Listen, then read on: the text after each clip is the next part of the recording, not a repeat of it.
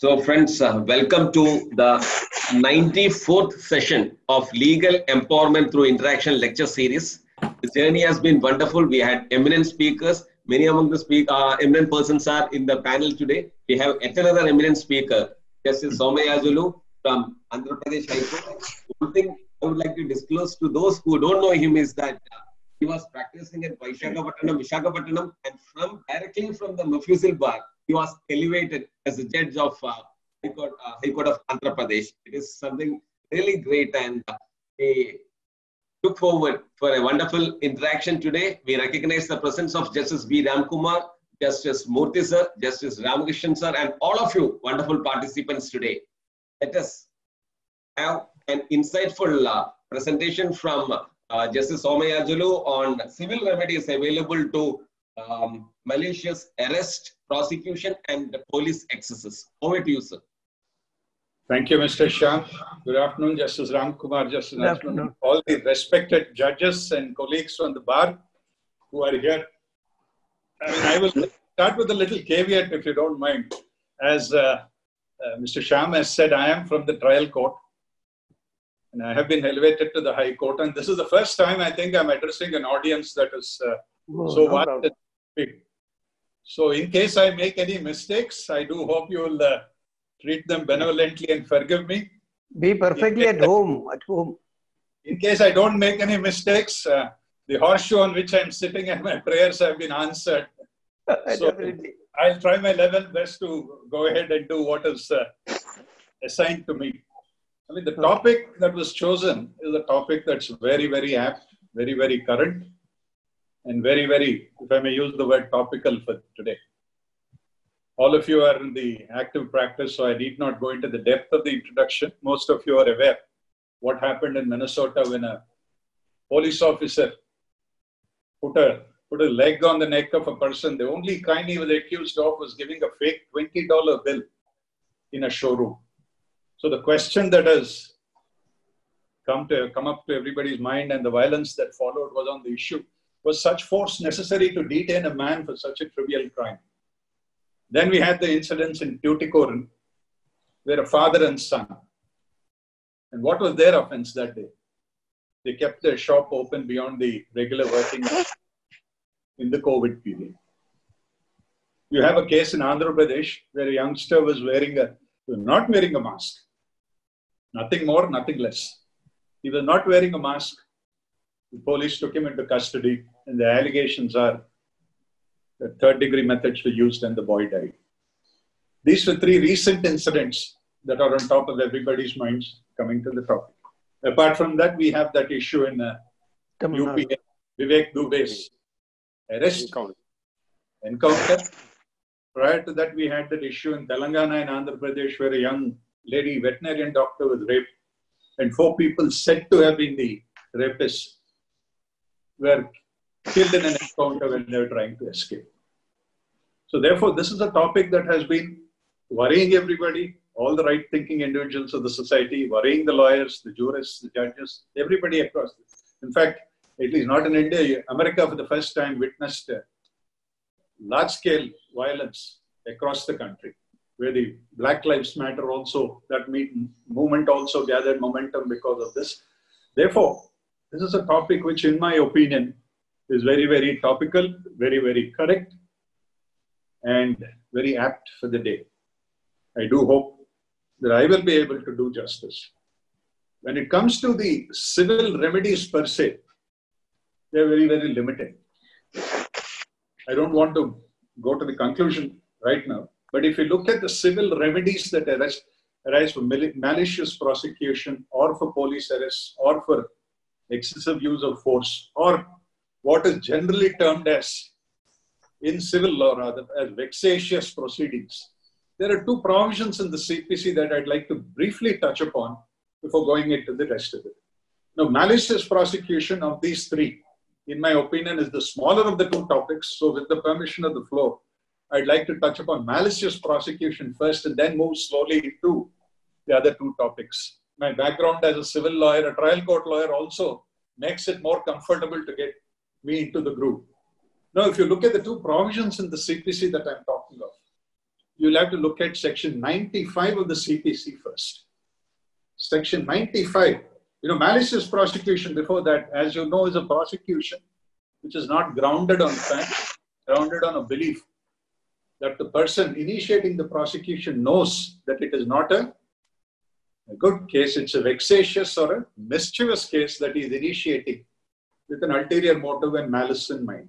Therefore, one of the first sections that I would like to draw the attention of the audience is section 95, which talks about compensation for obtaining arrest, attachment, injunction on insufficient grounds, wherein a suit in which an attachment or arrest has been effected or a temporary injunction granted under the preceding section, that is section 94, which deals with supplemental provisions, it appears to the court that such arrest, attachment or injunction was applied for on insufficient grounds, or the suit of the plaintiff fails and it appears to the court that there was no reasonable or probable ground for instituting the same.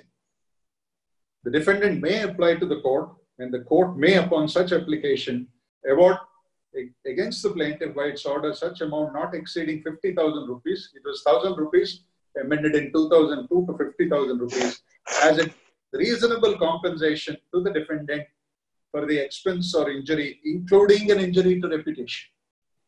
If it appears to the court that the injunction or attachment or arrest was obtained without there being sufficient grounds or reasonable or probable grounds, the court may, on such an application, award the costs, provided, etc. But what is important is subclause 2, which says an order determining any such application shall bar any suit for compensation in respect of such arrest, attachment, or injunction.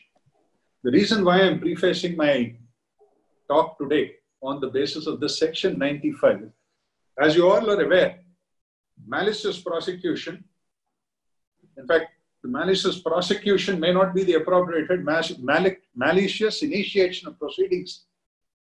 The remedy essentially is a civil remedy for damages. Both punitive and normal damages are what are normal.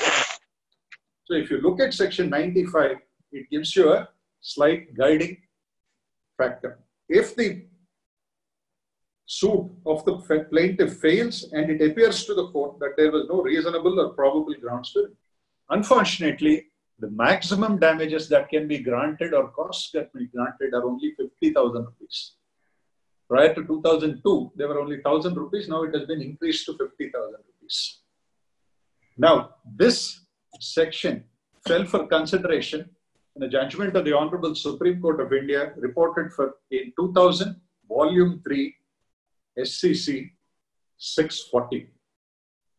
The audience may kindly bear with me. I would like to give more case law and set the thinking into motion rather than just give my opinion on the subject. I have seen some of the interactions over the last few days when I joined the webinars, and I realized that there are a lot of learned people and a lot of interesting questions with a lot of substance are coming up. In fact, when I asked Mr. Shyam, should I wear a suit or a jacket, he said, sir, the content is more important rather than your dress. Exactly.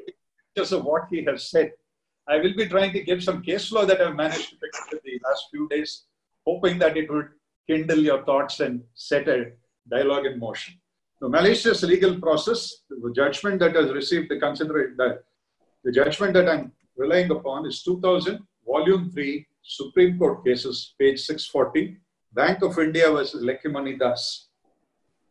Now, in this case, the Supreme Court distinguished, all of you know, when there are two remedies open, that is a remedy under 95 for seeking costs or a remedy of a civil suit. The Supreme Court said that you can choose one of the two. But once you opt for a remedy and that remedy results in an order, then you are precluded from, this is settled law, it does not require a lot of repetition. So therefore, the Supreme Court said, as a general principle, when two remedies are available under law, one of them should not be taken as operating in derogation of the other.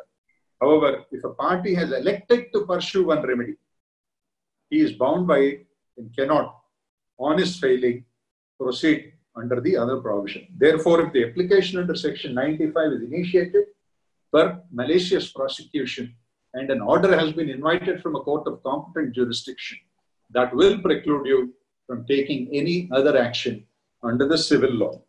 In this case also, the Supreme Court had an occasion to consider the essential ingredients that are necessary in a suit for a malicious prosecution or the remedy for malicious.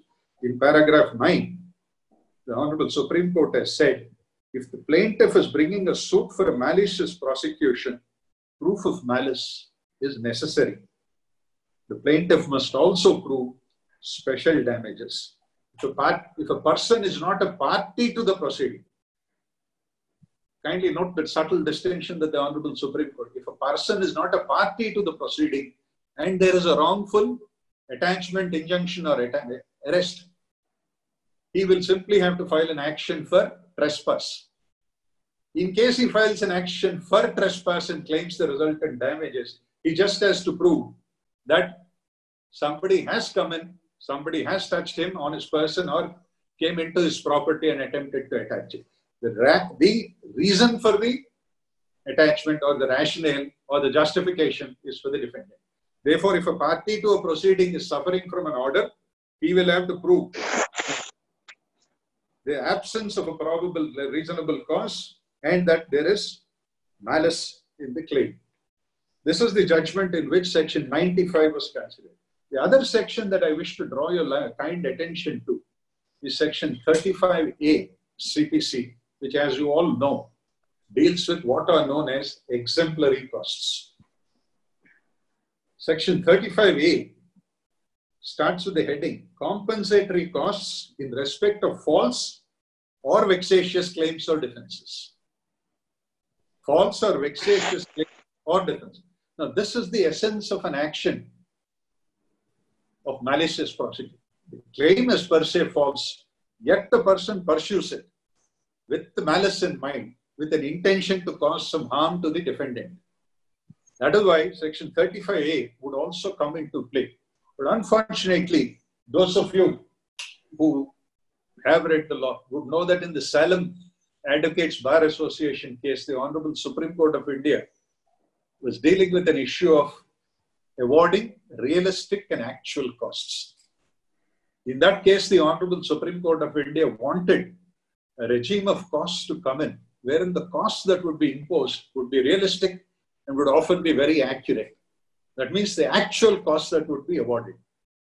And in the West, one of the reasons why people are afraid of frivolous or malicious prosecutions is because of the costs, which are prohibitive and which would act as a very visible deterrent from prosecuting false claims. Unfortunately, in India, we do not have such a cost regime. 35A talks of compensatory costs, but unfortunately, 35A clause 2, which gives the power to the court to levy costs where the proceedings are false, vexatious, etc., sets an upper limit of 3,000 rupees. Now, as we all know, in fact, Justice Ram Kumar is smiling away, 3,000 rupees is hardly a deterrent for anybody, particularly a rich man.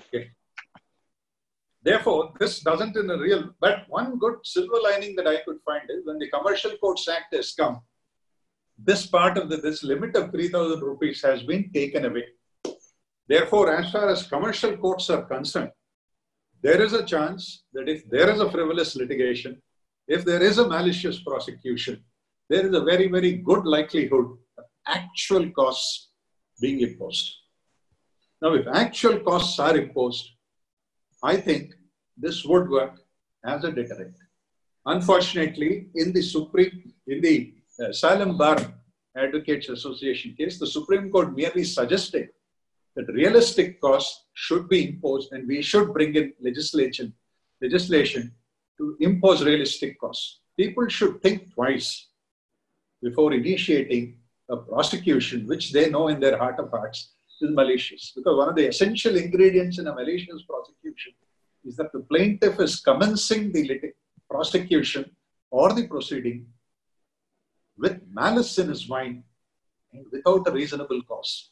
So he knows in his heart of hearts that he is initiating a proceeding which is not really relief-oriented or true. Therefore, I feel that this should be there should be a deterrent as a proper relief. Unfortunately, that is not there. This section fell for consideration in a case before the Supreme Court of India in Sanjeev Kumar Jain versus Raghubir Saran Charitable Trust. Sanjeev Kumar Jain versus Raghubir Saran Charitable Trust, 2012, 1 SCC, page 455. There, a learned judge, this happened in Delhi, the learned judge asked the parties to file their costs memo,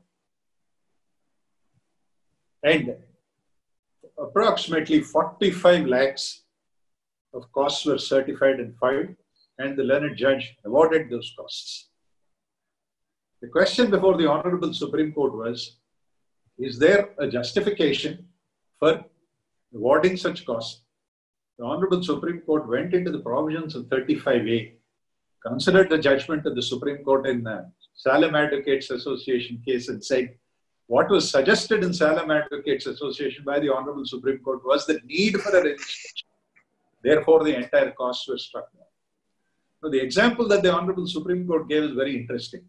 He says, suppose there is a money suit for recovery of 1 lakh only.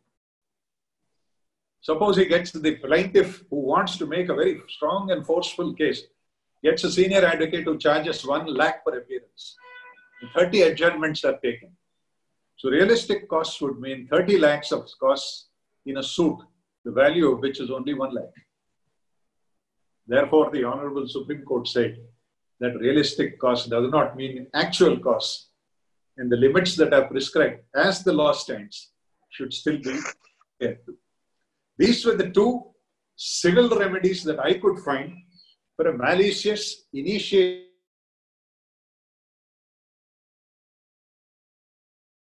prosecution only. As I said earlier, the term should be rephrased as a malicious proceeding rather than a malicious prosecution. But I think by the passage of time, we are beginning to use it as malicious prosecution without noting. In fact, in one of the comments I've been seeing that somebody said arrest is only a civil arrest. That is the reason why that I'm prompted to say this is malicious proceedings rather than malicious prosecution. Time and again, the various courts of the land have said that both for initiation of malicious criminal prosecution and for initiation of malicious civil proceedings, the remedy is the same. Now, coming to the malicious proceeding, instead of distinguishing it as civil and criminal, you all know that the essence of a malicious proceeding are that we are talking of two proceedings here. There is a proceeding that has been initiated which has turned out to be malicious. Because the current plaintiff has been subjected to a malicious proceeding, he is initiating another proceeding for damages. Therefore, the first proceeding is the crux. There should be a proceeding against the current plaintiff. That proceeding should touch upon the plaintiff's character, honor, or property. 3, the proceeding should end in favor. I mean, if a man is convicted, it can't be called a malicious proceeding. If a decree is passed against him, it can't be called a malicious proceeding. Only when the proceeding is found to be false and it goes against the first plaintiff, that the defendant in that case becomes the plaintiff in the second suit and gets an option for initiating the proceeding. Let me call it A and B. Maybe it will become easier. A initiates a proceeding against B. That proceeding should be touching upon the character, the property, the assets, etc. of B. The proceeding filed A should be dismissed by the court, and the proceeding started by A should be initiated with malice, and he should know in his heart of hearts that this proceeding is not a genuine proceeding meant to redress a genuine wrong. That is when the proceeding becomes malicious, vexatious, or false. Therefore, with an intention to cause some damage, With that intention in mind, the person proceeds against the other. Whether he initiates it by giving a report to the police, whether he initiates it by filing a plaint or a case in a civil court, he should initiate the proceeding with some amount of malice in mind, knowing deep down that this is not a genuine proceeding for it. Now, I will draw your honor's, everybody's attention to one very lovely judgment of the Madras High Court, reported in AAR 1957 Madras 646. You must all pardon me, when we choose judgments, there will be some amount of subjective element here. I have chosen judgments which I felt are correct. They describe the law, the evolution of the law. As I said at the very outset, the idea is to set the thinking in motion with the hope that all of you would read them later. If a need arises to prosecute or to defend such a case, or if the need arises just to think on these lines. Therefore, I've chosen cases where there is something which I feel is useful to set the thinking in. 57 Madras 646. AAR 1957 Madras 646. This is a wonderful judgment of Justice Ramaswamy of the Madras High Court of 1957, wherein the entire growth of law, starting from the English tort law, the common law, etc., that is evolved, was looked into by a lordship before a conclusion was arrived. This is one of the best judgments that I have chanced upon and studied in the recent past. The doubt that many of us had that a prosecution would only talk of a criminal prosecution and not a civil prosecution, civil proceeding, is also set at rest. The 5 elements that I've talked of earlier are already described. Then, his lordship said, the prosecution normally means criminal proceedings in general. The purpose of tort of malicious prosecution, it includes all criminal proceeding. The word prosecution in the phrase criminal malicious prosecution is not to be taken in its restricted sense in which it is used in the CRPC. Therefore, it is clarified that it is both a civil and a criminal proceeding which can be brought within the ambit of malicious proceeding. In order to entitle a plaintiff to succeed in a suit for damages for malicious prosecution, the first essential element is that there was a prosecution or a case. Now the question is, who is a prosecutor? Or who prosecutes a case? A prosecutor has been described as a man who actively takes a role or is instrumental in putting the law in motion. It is not merely enough if he gives a report to the police and the police take the subsequent action. He should be a person who had, now we are dealing with a specific class of cases called malicious prosecution. These are the ingredients in it. He should be a party who is actively pursuing the case. What his lordship has said, that there should be some affirmative action in connection with the prosecution, which must be shown. Therefore, a person who actively pursues the case and not merely sits back after giving a complaint or a report to the police can be said to be a prosecutor in this case. Then the other question that would arise here is, if he takes legal advice and basing on his lawyer's sound legal advice, he prosecutes the case, can he be said to have launched a prosecution which is malicious? After considering the case law on the subject, the lordship came to the conclusion that a person who relies on his counsel's sound legal advice and pursues the litigation cannot be held to be guilty of malicious proceeding. There is a reason why I am drawing this, because at the end of the session, we should all come to a conclusion whether the remedies that are available are really useful or not, particularly the civil remedies. There is a purpose behind going into this in a little detail. We will have to ultimately come to a conclusion. I have come to a conclusion. I would also like your collective wisdom to come to whether there are effective remedies or not. That should be the end according to me. So here also, a person who takes legal advice of his counsel and proceeds further cannot be said to be a person who has actively pursued a litigation. Then, the litigation should not be without a reasonable or a probable cause. The litigation should not be with a reasonable or probable cause. It is only when the plaintiff points out that the litigation doesn't have a reasonable cause that he will succeed in malicious prosecution. The prosecution will be termed malicious when the plaintiff is able to prove to the court that there is no justifiable cause for the litigation. Then the burden would shift on the defendant to show that the action taken by him is correct in law. There should be the prosecution or the proceeding should end in a dismissal or an acquittal, whatever it is called. It is only then that a plaintiff or a party would succeed. So all these clauses should be proved. All these conditions should exist.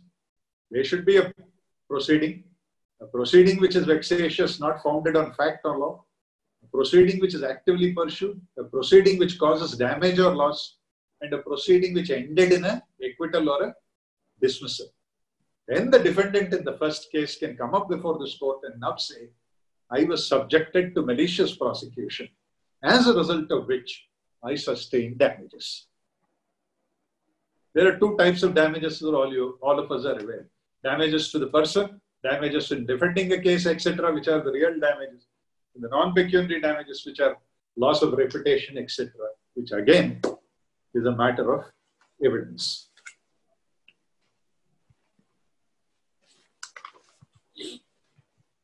Therefore, if all these five elements are present, of which crucial are the psychological and the mental element, the absence of a reasonable cause, and malice in the mind of the original prosecutor, then only a case for malicious prosecution would lie. These two elements must necessarily be established. The mental state of the original plaintiff is a matter which the plaintiff in the second suit is called upon to establish. That is one of the difficulties in this branch of law. It is not enough to show that he filed a case and it is dismissed.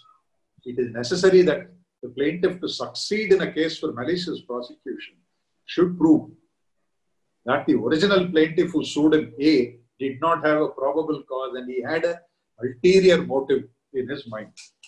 These are the essential elements in a case for malicious prosecution.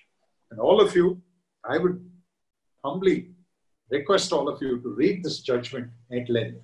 Beautifully written judgment, virtually considering all possible defenses and permutations and combinations that would arise in a case of this nature. Very, very learned judge, very, very lovely judgment. This judgment of 1957 is, in my opinion, one of the best judgments that I chanced upon. Then there is also 2014, one Andhra law decisions, Andhra ALD, page 16.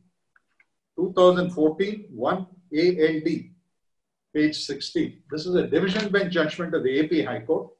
The reason why I'm drawing your attention at this stage to this judgment is because of the counsels who might be called upon.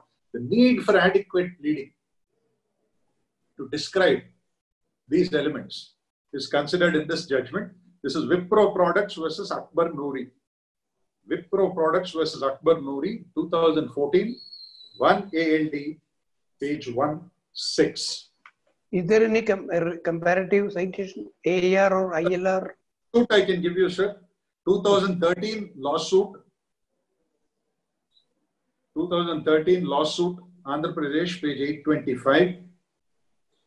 2014, volume 1, civil, CC 180. These are the three equivalents, sir. Wipro Products Limited versus Akbar Noori. But Justice Ramkumar said the limited purpose for which I am relying on is the need for counsels for the adequacy of the pleading. Here also they considered the essential ingredients. It is only when a plaintiff in such a suit pleads and proves that the very submission of the complaint against him by the defendant in the present suit was motivated and was done with a malicious intention, that the occasion for the civil court to award damages would arise. Two facts become relevant. The first is If there is an indication in the judgment of the criminal court that the complaint itself was false and the accused was subjected to unnecessary prosecution, the burden for such an accused to prove malice in the suit filed by him gets lightened to an extent. The second is that the plaintiff must at least mention the facts which, according to him, constitute the basis for initiation of false and malicious prosecution. Though motive is not required to be proved in case of a tort, the basic facts which leave an impression in the plaintiff must be stated with clarity. This is the precaution that you should keep in mind when you're called upon to draft a plaint. Normally, people loosely use the word, you subjected me to malicious prosecution, therefore I'm claiming damages. In my opinion, that by itself will not suffice. There has to be something more. The mere fact that a case ended in an acquittal or a dismissal, the first case, is again not enough. Cases can end in acquittals or dismissals for various reasons. You should be able to demonstrate in your suit for malicious prosecution that the initial action was motivated with malice, with an intention in mind to cause harm. For that, the foundational facts should be laid in the plaint. This is something that you should be very, very careful about. Then the question would be, I'll just go through the case law and come back. Question would be, in a case of this nature, should only regular damages be awarded or can exemplary damages be also awarded? So the normal damages that a person would seek in a case of this nature are damages in actual expenses for defending the case, the expenses incurred in court by him. If there is a wrongful attachment, any expense he was called to bear in the period that the order was lifted. And normally a damage to the reputation. A false arrest for that matter.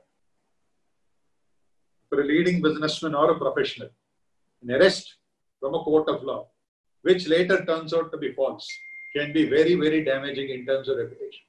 In 1946, Madras, page 147, Lala Punnalal versus Kasturi Chand Ramaji. 1946, Madras, page 147 itself, it was clearly held that exemplary damages can also be awarded, and it is not necessary that the court should be niggardly or circumspect in awarding damages. They have taken 1931 Madras itself as a case where it was found that exemplary damages were awarded, and that learned judge said there is nothing in law which prohibits the award of damages. Now, exemplary. Also for your consideration is a judgment of Justice Sujata Manohar when she was in the Bombay High Court in AR 1981 Bombay, page 170.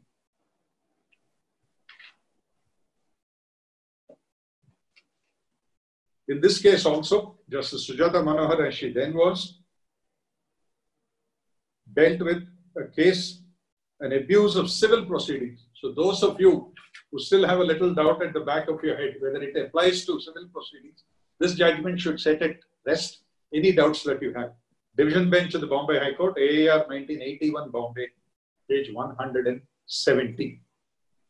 All the ingredients that are necessary for proving a case of malicious abuse of civil proceedings was dealt with by Her Lordship. All the ingredients that I have discussed, said or talked about so far have been discussed. And then ultimately on merits, that is a different issue. Lordship did not find a case was made out, but the ingredients necessary to be pleaded and proved are set out succinctly in this judgment. Now, the reason why I drew your attention to these is, first is a case of the essential ingredients. Next is a case of the pleading that is necessary. Third is a case where exemplary damages were awarded and continue to be awarded. Fourth again is a case where in a civil proceeding, which is malicious in nature, damages were also awarded. These are the broad outlines that I'm giving. Apart from all of this, I would also draw your honors. Sorry, that is the advocate in me has still not taken a back seat, so I still keep saying your honor occasionally. So apart from that, there's one interesting case, West Bengal, Dilip Kumar, West Bengal State Electricity Board versus Dilip Kumar Ray. 2007, 14, Supreme Court cases 568. 2007, 14, Supreme Court cases, page 568. This was a case of a person who was exposed to continuous departmental inquiries while he was working in the State Electricity Board. Series of departmental inquiries were initiated against him, and he was constantly pursued, according to him, because of the animosity of a few senior officers. In the division bench in the Calcutta High Court, he succeeded.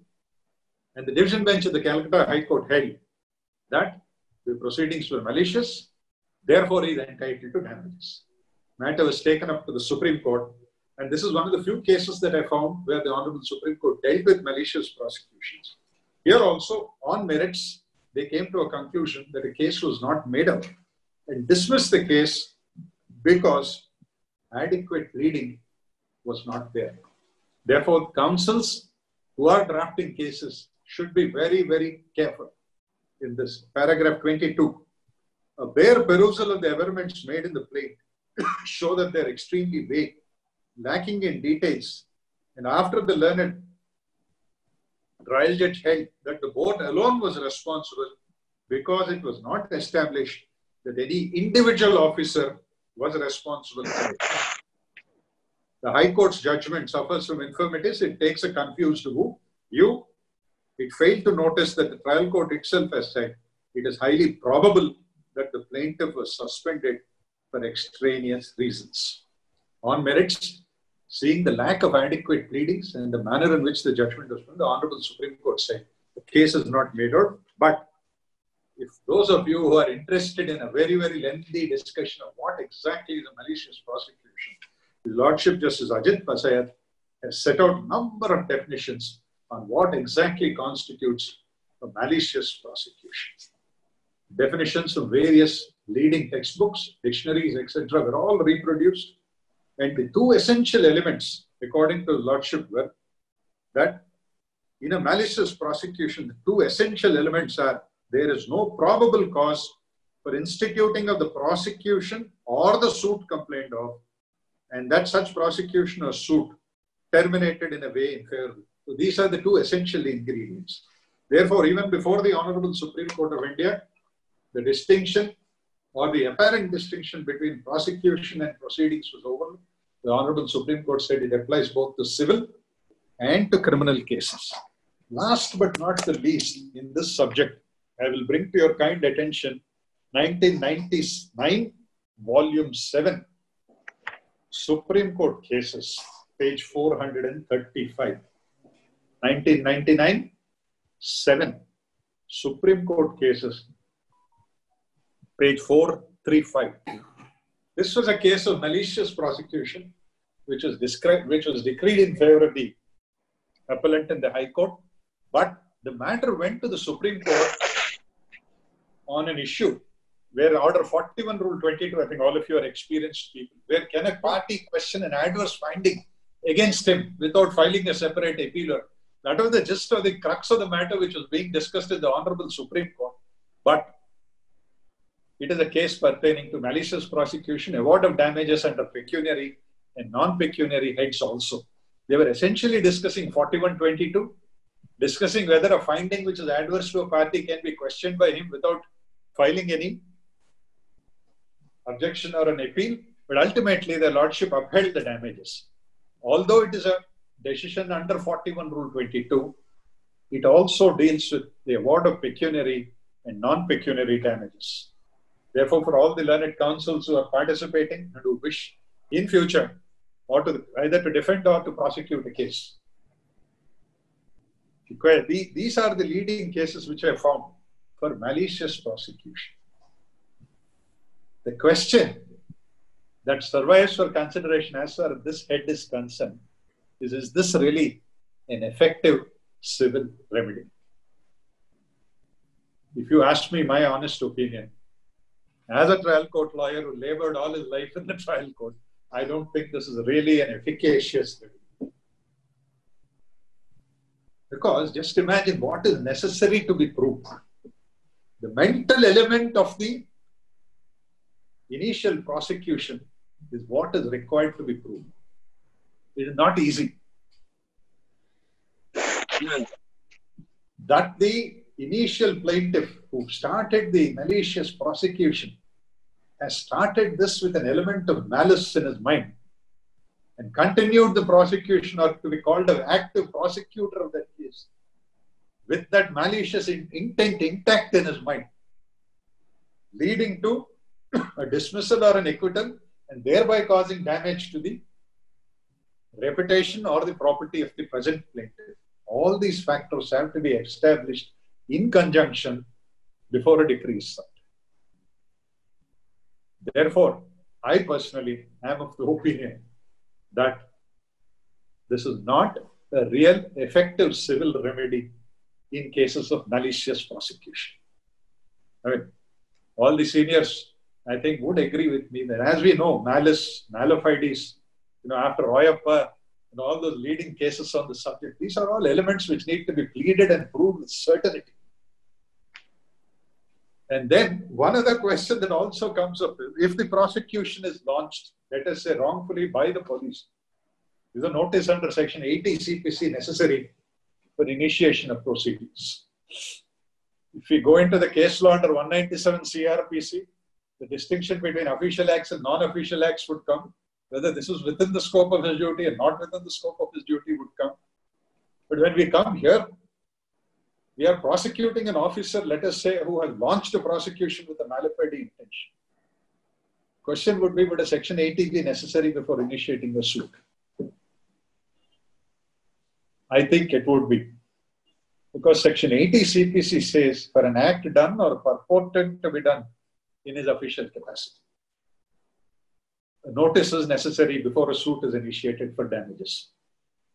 And I'm leaving it open to all of you to think.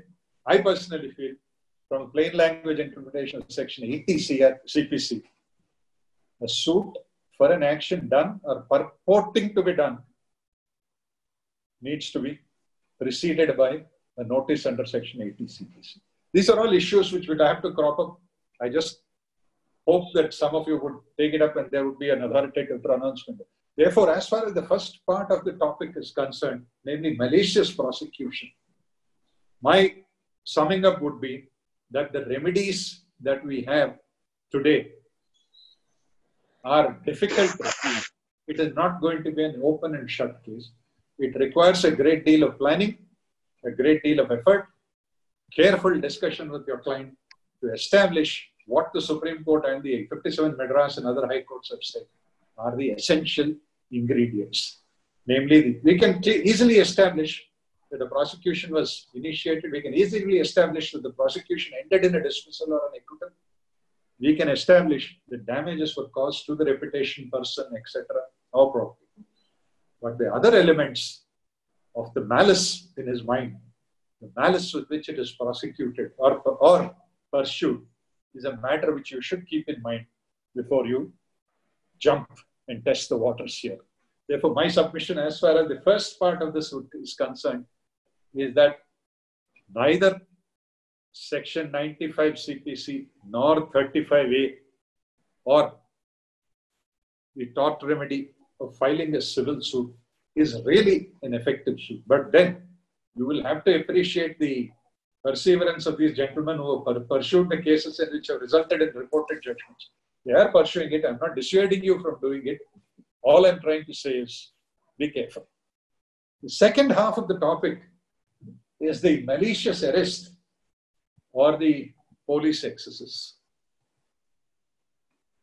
Now, this again is a topic which is very, very interesting.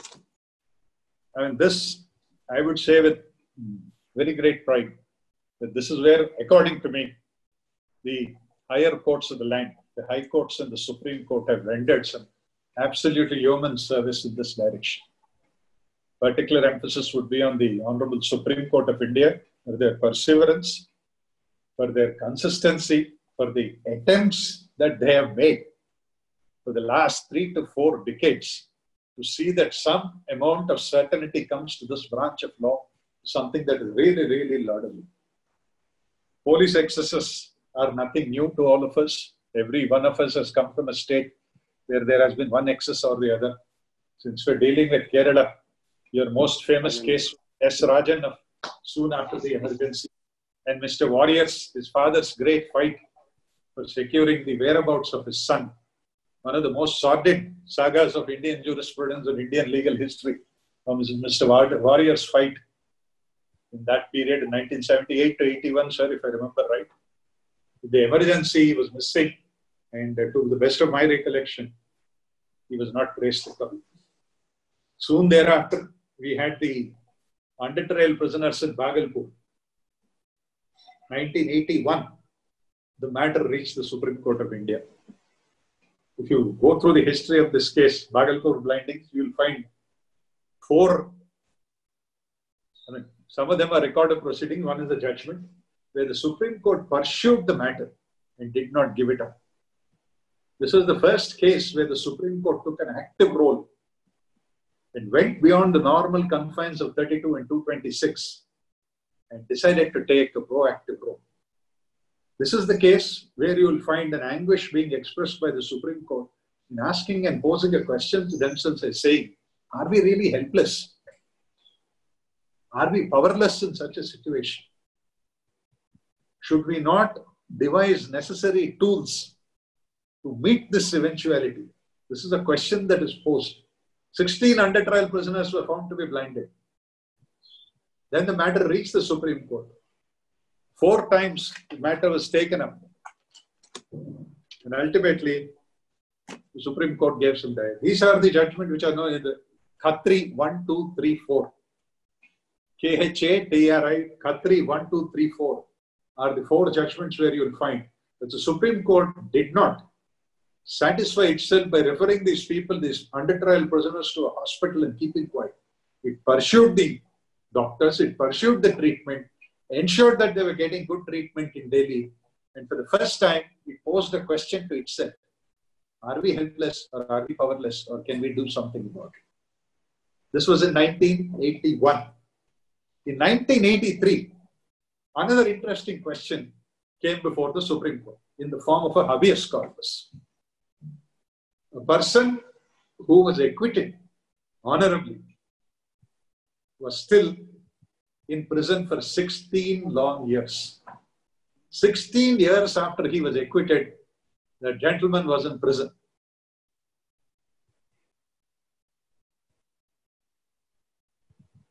For 16 years. He immediately filed a habeas corpus. I'm sorry, not immediately, the wrong word. He filed a habeas corpus. Immediately, State of Bihar said he has been released. He's no longer in our custody. Therefore, the writ petition has become infructuous. The Supreme Court could have held that the detenue has been produced. The writ has become infructuous, but it did not do so. It decided to address the issue why this gentleman was in prison for 16 long years after his acquittal and proceeded for the first time to award some damages for this police excess and wrongful arrest or detention. This case is 1983, 4 Supreme Court cases, page 141. 1983, 4 Supreme Court cases, page 141. If you see the dates, this gentleman was acquitted in 1982. He was acquitted in 1968. In October, he files a habeas corpus. Immediately, he is resigned. The relief sought, he is released. The relief sought by the petitioner for his release thus became infructuous. But despite that, we directed a show cause notice to be issued. This is the reason why I said the Supreme Court took a stand which is really praiseworthy and continued to take that stand. Therefore, for the first time after Khatri, where they felt under 32 and 226, is there a remedy open or not to redeem or maybe repair some part of this wrong? In 1983, for the first time, a tentative step was taken forward. Here, I'm just quoting from para 9 of the judgment. But the important question for our consideration is whether, in the exercise of jurisdiction under 32, this court can pass an order for payment of money if such order is in the nature of compensation consequential upon the deprivation of a fundamental rights. The petitioner contends he is entitled to compensation for his illegal detention and that we ought to pass an appropriate order for payment of compensation in the habeas corpus petition itself. Neither did the petitioner keep quiet nor did the Supreme Court give up the case.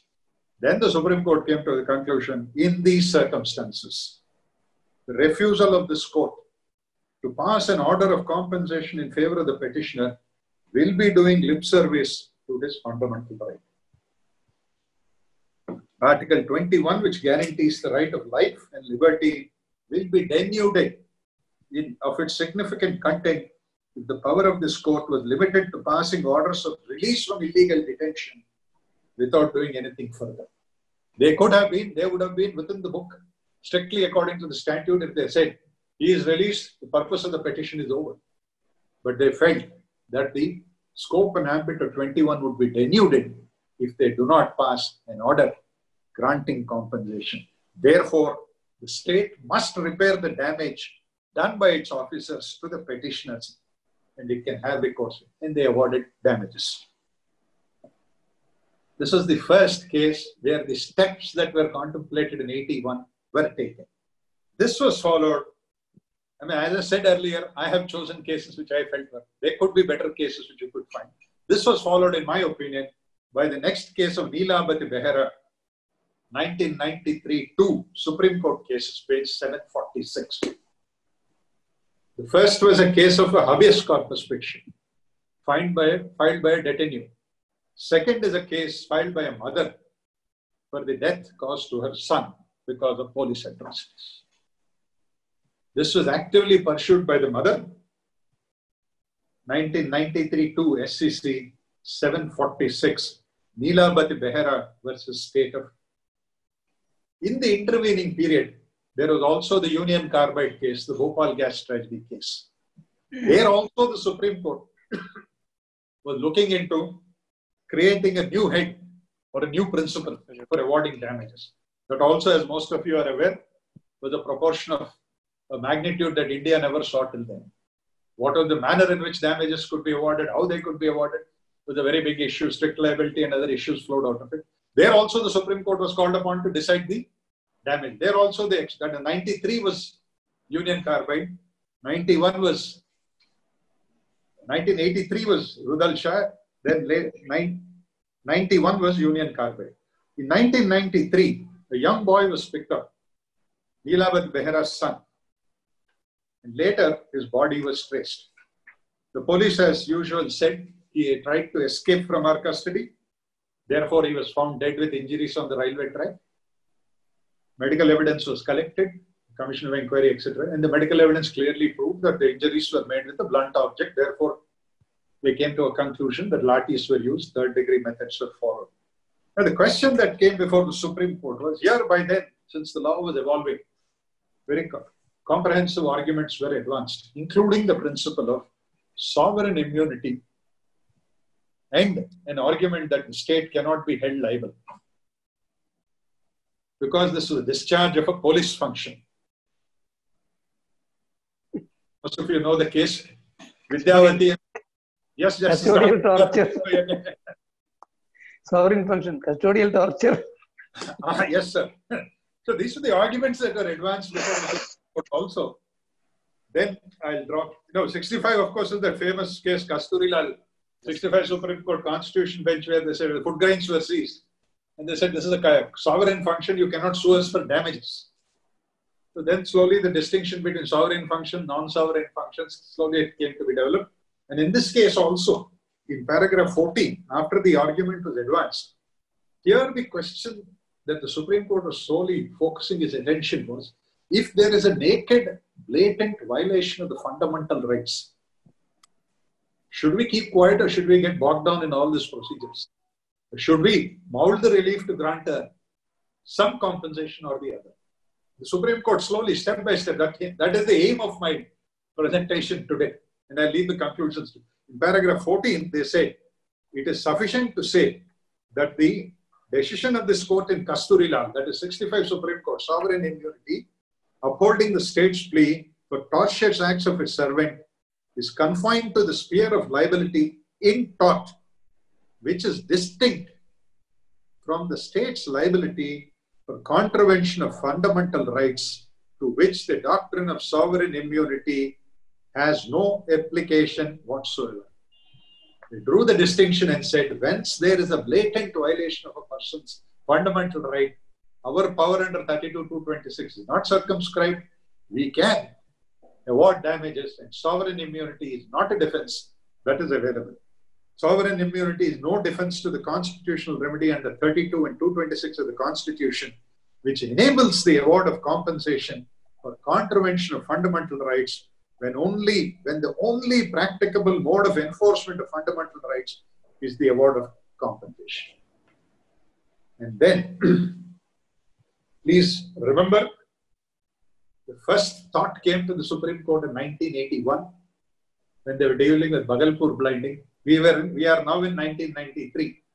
12 years later, the Supreme Court gives a categorical pronouncement and states, a claim in public law for compensation for contravention of human rights and fundamental freedoms, the protection of which is guaranteed in the Constitution, is an acknowledged remedy for enforcement and protection of such rights, and a claim based on strict liability made by resorting to a constitutional remedy provided for the enforcement of a fundamental right is distinct from and in addition to the remedy in private law for damages in tort resulting in contravention of fundamentals. Supreme Court in 1993 realizes and states categorically, you have a right to sue in civil law for damages for wrongful arrest, for police excesses. You have your right to sue them. Apart from that, you also have a constitutional remedy of approaching the High Court or the Supreme Court under 32 and 226 if your fundamental rights are trampled upon in any manner. Two distinct remedies were carved. The first was a remedy existing in common law and tort law, which was there, which is recognized, and the new remedy, 12 years after the thought came to the Supreme Court's mind, is now carved out and set in stone, if I may say so. This is in paragraph. The constitutional tort. Yes, I'm grateful. That is the development. I think we will end with Justice Ravindran's judgment in Upahar, and then we'll leave the floor open. That's the constitutional tort.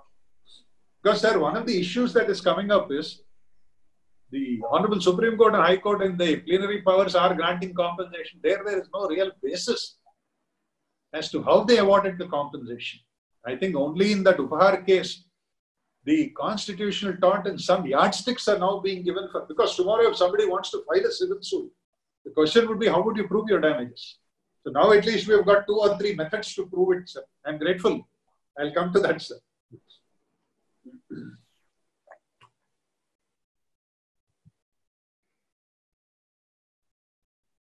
Particularly, the Supreme Court in paragraph 20 has said, this remedy of a constitutional recourse should be available when invoked by people who are poor by the have-nots, who are not possessed of the necessary wherewithal for enforcement of their rights in private law, etc. Therefore, particularly they drew the attention of the people who are suffering, who cannot really approach the courts, and they also recognize the fact that the delays that often occur may be a problem worse than the original problem itself. Therefore, the Honorable Supreme Court, and finally in 1993, 12 years after they recognized the first problem that has finally carved out and said this is a distinct remedy which is available, and ultimately awarded 1,50,000 as compensation. In fact, if you read it, the beautiful judgment once again, where slowly they took the evolution of the law, and they said, as I said earlier, 1981, they were saying we should evolve new methods. Then they also say the pick and shovel are no longer suitable for mining of coal. The procedure of mandamus, certiorari, and actions of the case are not suitable for winning. They must be replaced by new and up-to-date machinery. And that is the machinery that they have come. They have also said that the relief of monetary compensation as exemplary damages in proceedings under 32 or 226 for an established infringement of the indefeasible right guaranteed under 21 is a remedy available and is based upon the strict liability principle. Then you also have the famous case of D.K.Basu, sir. I think all of you are aware of it. D.K.Basu 1, D.K.Basu 2. I am tracing the evaluation of the law. D.K.Basu is 97 Supreme Court cases, page 416. 1997, 1 Supreme Court cases, page 416. Why it is important for our discussion today is that the prayer made in that application filed before the court was to examine the issue in depth and to develop a custody jurisprudence. The jurisprudence suited to these custodial deaths and custodial excesses. The prayer was to develop a custody jurisprudence and to formulate modalities for awarding compensation to the victim or to the family members of the victim for the atrocities and the death caused in police custody, and to provide accountability for the police officers. This was the question that was posed. There, the Supreme Court was discussing the effect of custodial torture, what is torture, the effect it would have on the mind of a person. Most of you who are in active practice would have used this judgment innumerable number of times, one of the leading judgments of the Supreme Court. Ultimately, in paragraph 40 of this judgment, they describe what are the punitive measures that can be taken for this custodial jurisprudence which is requested to be evolved by the petitioner before the Supreme Court. Ubi just ubi remedium, there is no wrong without a remedy. Therefore, a mere declaration of the invalidity of an action or finding of custodial violence or death in a lockup does not by itself provide a meaningful remedy to a person whose fundamental right to life has been infringed. Much more needs to be done.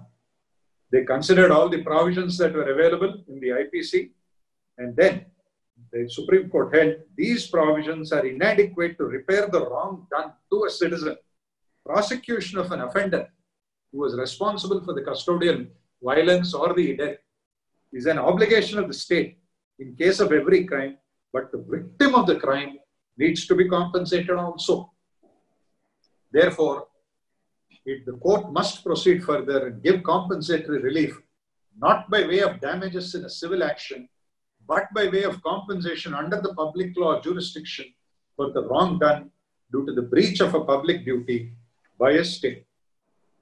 The old doctrine of relegating the aggrieved to the remedies under civil law limits the role of the courts too much as the protector and custodian of the indefeasible rights of the citizens. The courts have the obligation to satisfy the aspirations of the citizens because the courts and the law are for the people and are expected to respond to their aspirations. A court of law cannot close its consciousness and aliveness to stark realities. Punishment of the offender cannot give solace to the family. Civil action for damages is a long-drawn and cumbersome judicial process. Monetary compensation for redressal is therefore useful and probably the effective remedy. That is then of course in D.K.Basu 2, which is 2015, 8 Supreme Court cases, where again, these issues of custodial death, etc. were being continued. The Supreme Court still gave further directions, installation of CC cameras, visits by people, etc., etc. And this was in 2015. In fact, yesterday, I don't know how many of you SCC online, the first judgment that was reported there in that SCC online was about installation of CC cameras. 2019 also, we're still searching for implementation of these cameras. Then, D.K.Basu 1 and 2 were a part of the series. I don't want to go into them. They're more procedural in aspect. The reason why I'm referring to them is to show the march of law and the way in which the Supreme Court constantly pursued this. Starting from 1981 till 1997, D.K.Basu 2015. And the next case that I would like to draw your attention to is Rini Johar 2016. 11 Supreme Court cases, page 703.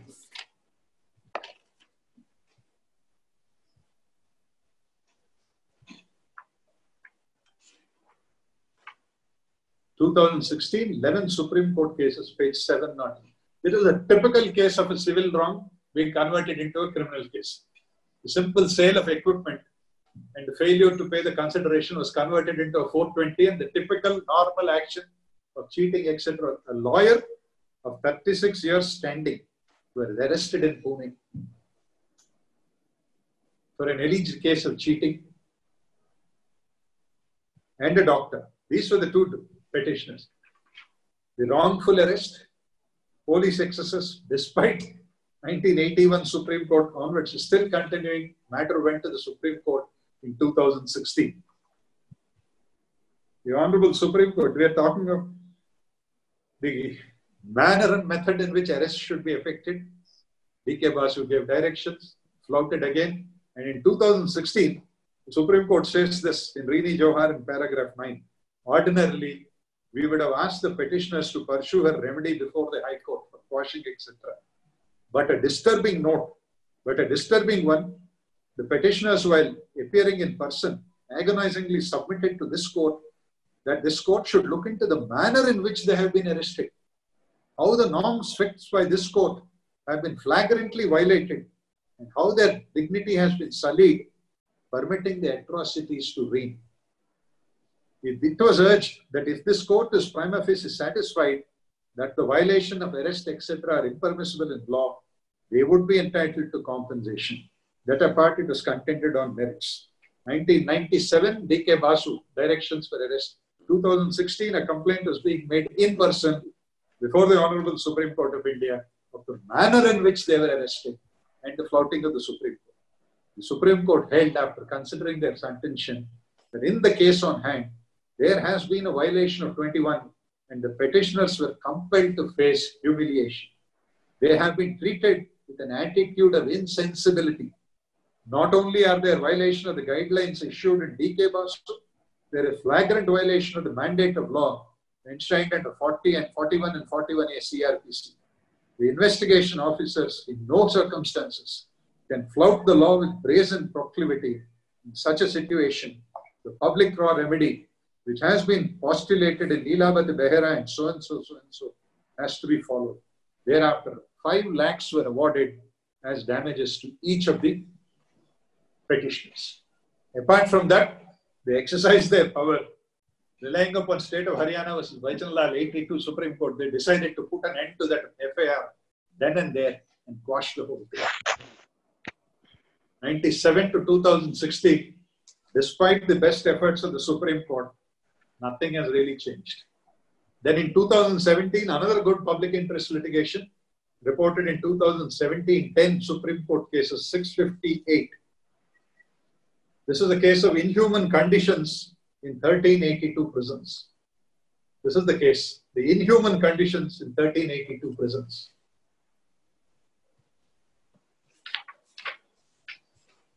In this also, if you go to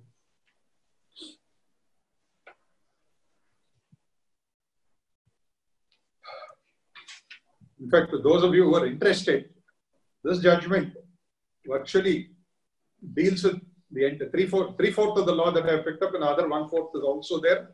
Paragraphs 46 to 49 virtually has the growth of law in this field. They also refer to the International Covenant on Civil and Political Rights, 1966, which says that anyone who has been a victim of an unlawful arrest or detention shall have an enforceable right of compensation. Some Western countries have brought their law on par with this. India, unfortunately, has not yet done it. The International Convention on Civil and Political Rights. Ultimately, in this case also, they have given a number of directions, and ultimately they said several cases, documented and undocumented, all over the country, in spite of repeated decisions delivered by this court, and perhaps every high court, there seems to be no let-up in the custodial deaths. This is not only a sad, but a tragic state of affairs, indicating the apparent disdain of the state to the life and liberty of individuals, particularly those in custody. The time to remedy the situation is long past, And yet there seems to be no will and therefore no solution in sight. This is, sir, the anguish of the Honorable Supreme Court of India, who has been trying consistently from 1987 to 2017 without an ending. In this interim period, there is one wonderful case from, I have kept that and the Wuhan tragedy case separate. First, of course, is the famous ISRO scientist who was wrongfully detained, Hon'ble.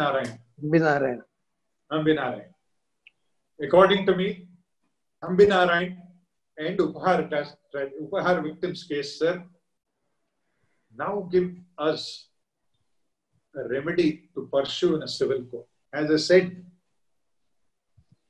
the damages that were given are not quantified under any head.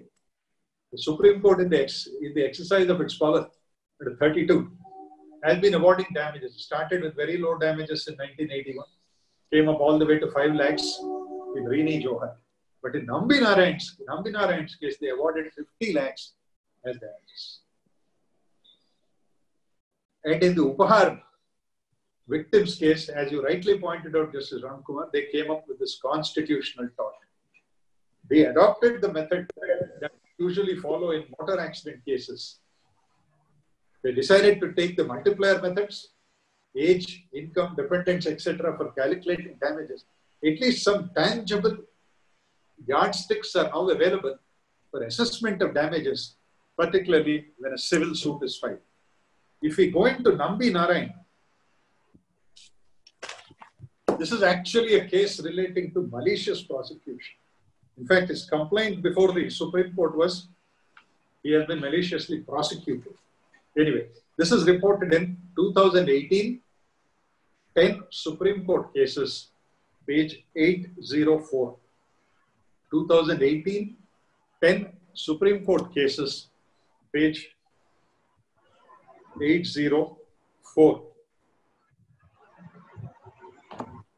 Hon'ble, as you all know, was a well-known scientist working for ISRO. He was wrongly arrested under the grounds of espionage. Inquiries by the Kerala government and by the CBI found that he was not at all involved in the alleged offence. And he was honourably acquitted, honourably exonerated. Police officer against who conducted the investigation, proceedings were directed to be taken against him.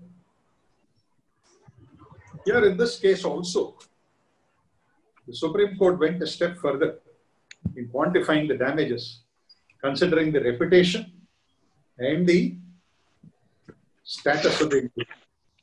First, I'll draw your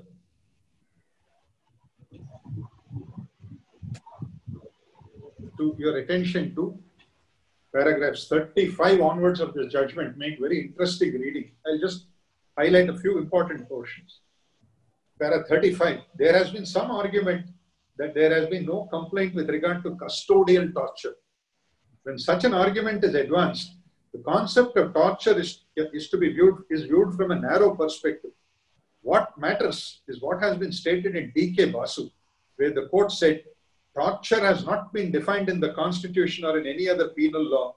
Torture of a human being by another human being is an instrument to impose the will of the strong over the weak by suffering. The word torture today has become synonymous with the darker side of human civilization.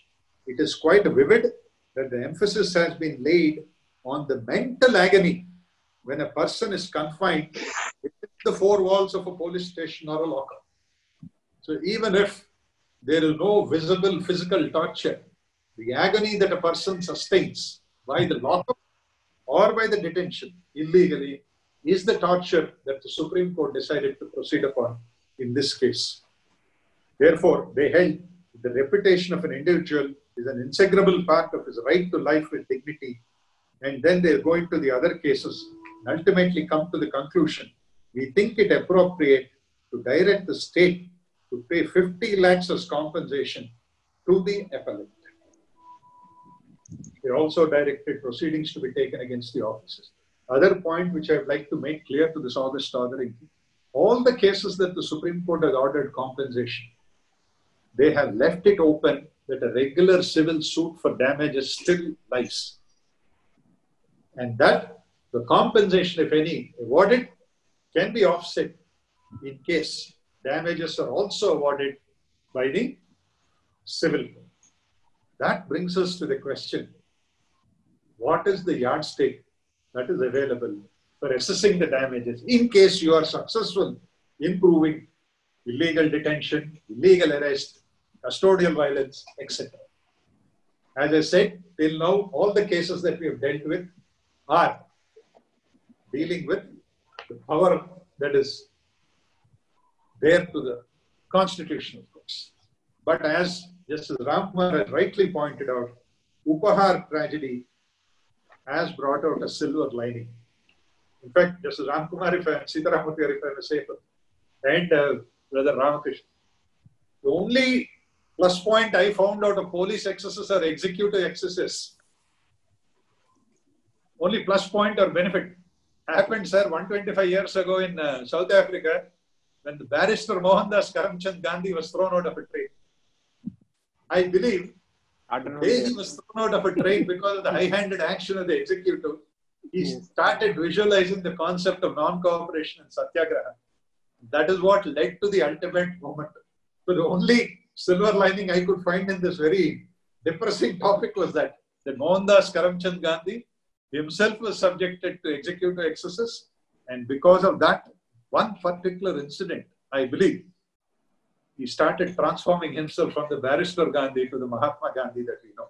Anyway, coming to Municipal Corporation of Delhi versus Upahar Tragedy Victims Association, 2011, 14 Supreme Court cases, page 481.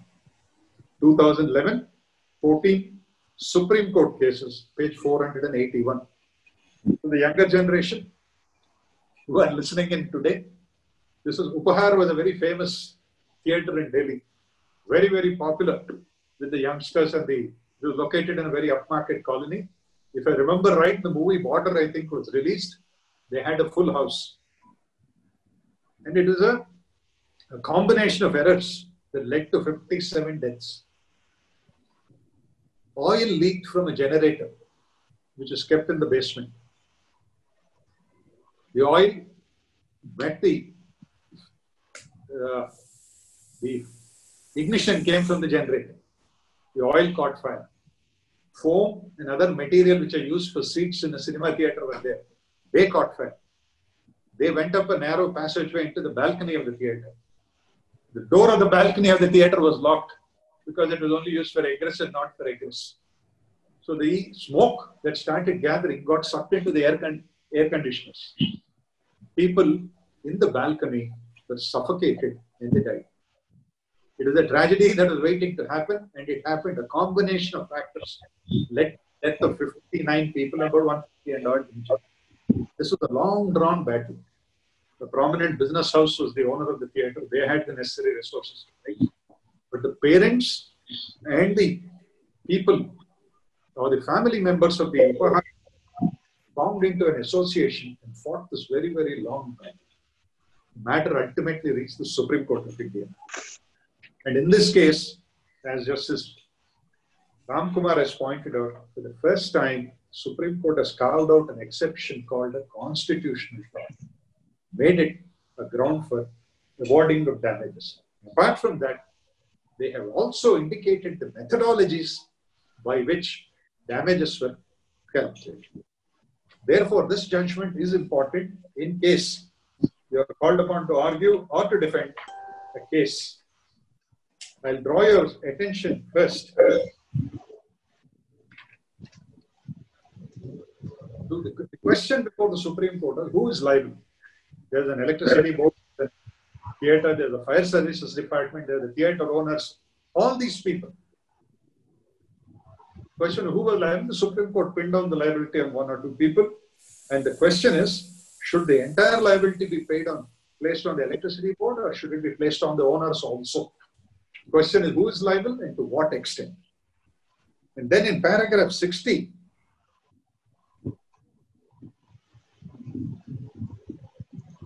there was a discussion. The High Court, when it was awarding damages, took 15,000 as the nominal damage, as the nominal income of each adult who died. The question before the Supreme Court was, is this method of assessing damages right or wrong? The Supreme Court said this in paragraph 60.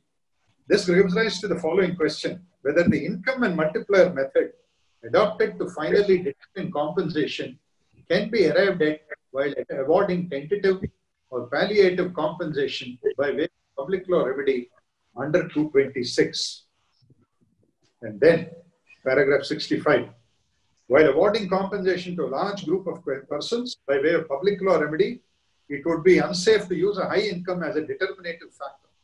The reliance on Neelabati Behera in this case is of no assistance, as the case related to a single individual and there is no specific evidence available as regards his income. Therefore, the proper course would be to award a uniform amount, keeping in view the principles relating to award of compensation in public law remedy, reserving liberty to the legal heirs of the deceased victims to claim an additional amount whenever they are not satisfied with the amount of awarded. Taking notes of the facts and circumstances, the amount of compensation awarded in public law remedy cases, and the need to provide a deterrent, we are of the view that the award of so-and-so to a person aged about 20 years, 7.5 lakhs to those who are 20 years or below, as on date of the incident, would be appropriate, leaving it open to the reserving the liberty to the victims or the LRs, as the case may be, to seek a higher remedy. Insofar as death cases are concerned, the principle of determining compensation is streamlined by several decisions of the court. If these three factors are available, that is, age, income, and the number of decisions, a decision in Sarla Verma versus DTC could be pressed into service. Therefore, drawing support from the motor accident claim jurisprudence, Sarla Verma versus DTC, as you all know, is the leading judgment on the subject. Drawing sustenance from that, they have decided that this is a method available to assess the damages. Punitive damages were also awarded as 2 crores 50 lakhs. This was against the owners. Now, apart from this, this is a judgment of two judges, Justice Ravindran and Radhakrishnan. The initial part of the judgment that I read was of Ravindran. Justice Radhakrishnan carved out this constitutional tort. This constitutional tort, you would find it from paragraph 98 onwards. Duty of care expected from a state or its officials functioning under the public safety legislation is therefore very high compared to the statutory expected from the officers functioning under the statutes. Constitutional tort, measure of damages. Constitutional court's action not merely strive to compensate the victim and vindicate their rights, but also to deter future constitutional misconduct without proper excuse or with some collateral or improper motive. Constitutional courts can, in appropriate cases of serious violation of life and liberty, award punitive damage. The same generally requires the presence of malicious intent on the side of the wrongdoer, that is, an intentional doing of some wrong act. This, in my view, is a judgment which you can present to service in case you are proceeding against a state authority who has exceeded brief or acts contrary to statutory limitations. Therefore, the Constitutional Court can, in appropriate cases of serious violation of life and liberty, award punitive damages. And then they say that further suggestions were given. Therefore, if you now look at this as they exist, the first batch of cases starting from 1981 till date are cases where the constitutional courts have evolved a system of awarding damages. But you should also keep in mind that the Supreme Court has sounded a note of caution. It is not every case where there is a violation of a fundamental right that gives rise to the right to action. This note of caution was sounded in 2006, 3 SCC, page 178. 2006, 3 Supreme Court cases, page 178. In paragraphs 45 to 48. So what happens is there should not be a docket explosion. based on these cases. Therefore, the Supreme Court sounded a note of and said, cases where violation of 21 involving custodial death or torture is established or incontrovertible stand on a different footing when compared to cases where such violation is doubtful or not established, where there is no independent evidence of custodial torture, where there is neither medical evidence of any injury or disability resulting from custodial torture, nor any mark, scar, it would not be prudent to accept the claims of human rights violation by persons having criminal record in a routine manner for awarding compensation. This would open the floodgates. Therefore, before awarding compensation, the court will have to pose the following questions to itself. Whether the violation of 21 is patent and incontrovertible, whether the violation is gross and of a magnitude to shock the conscience of the court, whether the custodial torture alleged has resulted in death, or whether the custodial torture is supported by medical report or visible marks or scars or disability. Therefore, it is not every case of alleged custodial torture that you would get recourse in the constitutional courts. Only when there is clear evidence you have a right. Now, the next 3 or 4 cases that I would like to bring to your attention are civil cases where people have succeeded in getting some damages for these wrongful arrests, wrongful detentions, custodial violence, etc.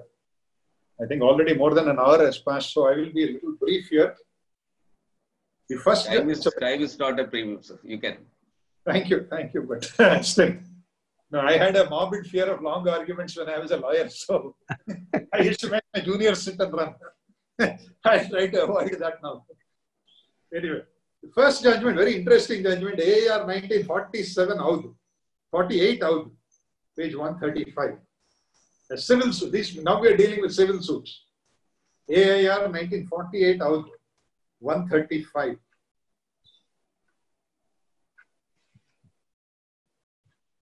This was a judgment where in Halsbury's Laws of England was considered, and then damages, of course, were considered, and then they said, in an action for trespass, which essentially is an action for wrongful arrest, trespass of a person, as in contradistinction to malicious prosecution. In an action for trespass, the plaintiff only has to prove that there was an action or a high-handed action. And it is for the defendant to prove that there was a good cause and an excuse for that. AAR 1948 out, page 135. It is not necessary for the plaintiff to prove malice or want of a reasonable or probable cause, and it is for the defendant to prove that there was a justification. The second judgment is AAR 1979, Andhra Pradesh, page 31. Justice Alladi Kuppaswamy, great judge. The great judge of our High Court, Justice Alladi. In this case, in paragraph 12, AAR 1979, Andhra Pradesh, page 31. In a case of tort for malicious arrest or false imprisonment, it is not necessary for the plaintiff to prove malice or negligence on the part of the defendant. It is sufficient if he proves that false imprisonment was caused by the defendant, and if the defendant cannot establish sufficient justification, he would be liable. He is held in order to succeed in a suit for law and damages and detention not necessary, etc. Various other cases were considered. Then 99 Gujarat, AAR 1999 Gujarat, page 316.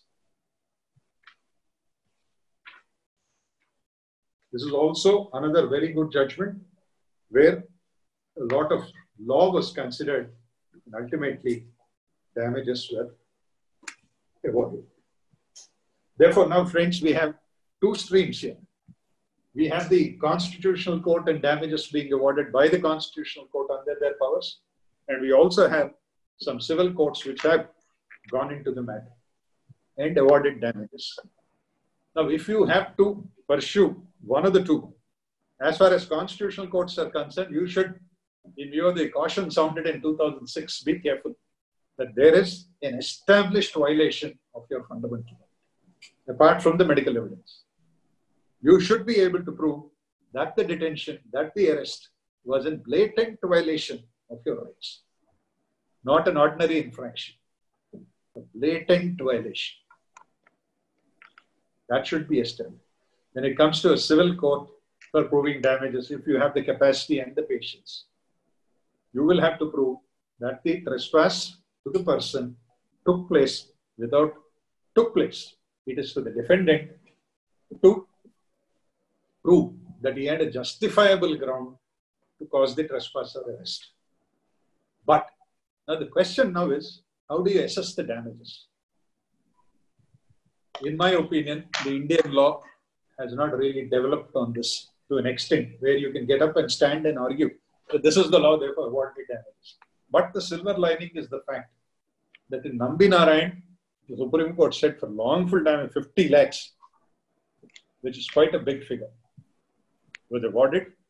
In the Upahar tragedy case, when there was a difficulty in calculating damage, there were 59 people dead and about 130 injured. The age, income, dependency, etc. of so many people cannot be proved with mathematical accuracy. The Supreme Court adopted a rough and ready method and calculated and awarded damages. They adopted the Sarla Verma vs. BTC matter to bring in those three: age, income, dependency, etc. The multiplier method. And then, so once the yardsticks are coming out, I would submit that a lawyer suing for damages for wrongful arrest, namely somebody seeking a civil remedy for police excesses or wrongful arrest, is on a better footing today than he was in 1981 and 82 when the Supreme Court took upon itself the onerous burden of carving out this exception. Therefore, today you have in my opinion, you have a method, you have a set of yardsticks by which you can say these are good precedents to follow. Therefore, if there is a case of blatant violation, if there is a case of police excesses, a civil remedy is possible.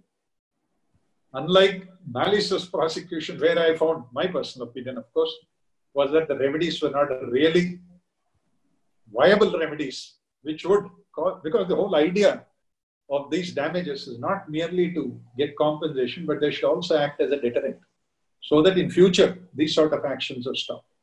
That is one of the purposes of awarding punishment or damages.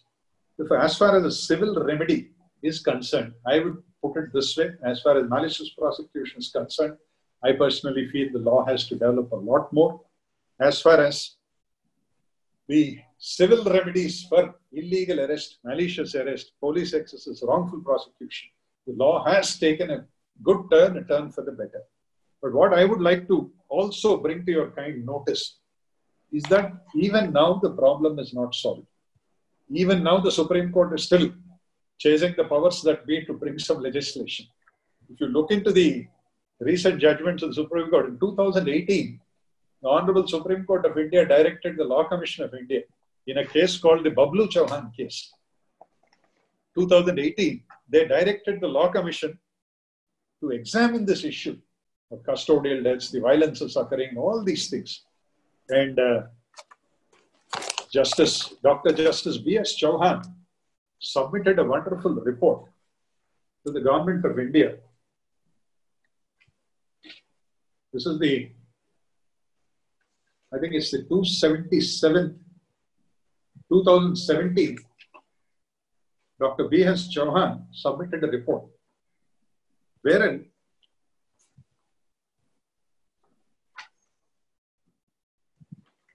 after considering the entire law on the subject, the provisions in the other constitution, in fact, Justice Chauhan noticed that the International Covenant of Civil Rights, which guarantees a right to seek damages for wrongful arrest, etc., has not been adopted by India, that it has been adopted by other. He went into the German constitution, he went into the UK constitution, he went into the other European nations, and also the American constitution. And notice that in all these countries, the constitution itself has been amended to include a section which makes state and state officials liable for excessive actions. Unfortunately, in India, there is no such thing. Therefore, just in this report, Justice B.S. Chauhan recommended that the CRPC should be amended. Special courts should be established to try these sort of offences, because as you all know, we are all lawyers and judges sitting here. The average life of a trial is 6 to 8 years, then the first appeal, second appeal, Supreme Court. It will be, in fact, rigorous imprisonment for the petitioner who approaches the court. Therefore, to alleviate that, the Lordship suggested special courts, summary procedure, power to award compensation, power to award interest. Unfortunately, this has not been yet done. Similarly, we had a former law minister called Ashwin Kumar. He also approached the Supreme Court of India for seeing that this International Covenant on Human Rights is adopted by the Government of India.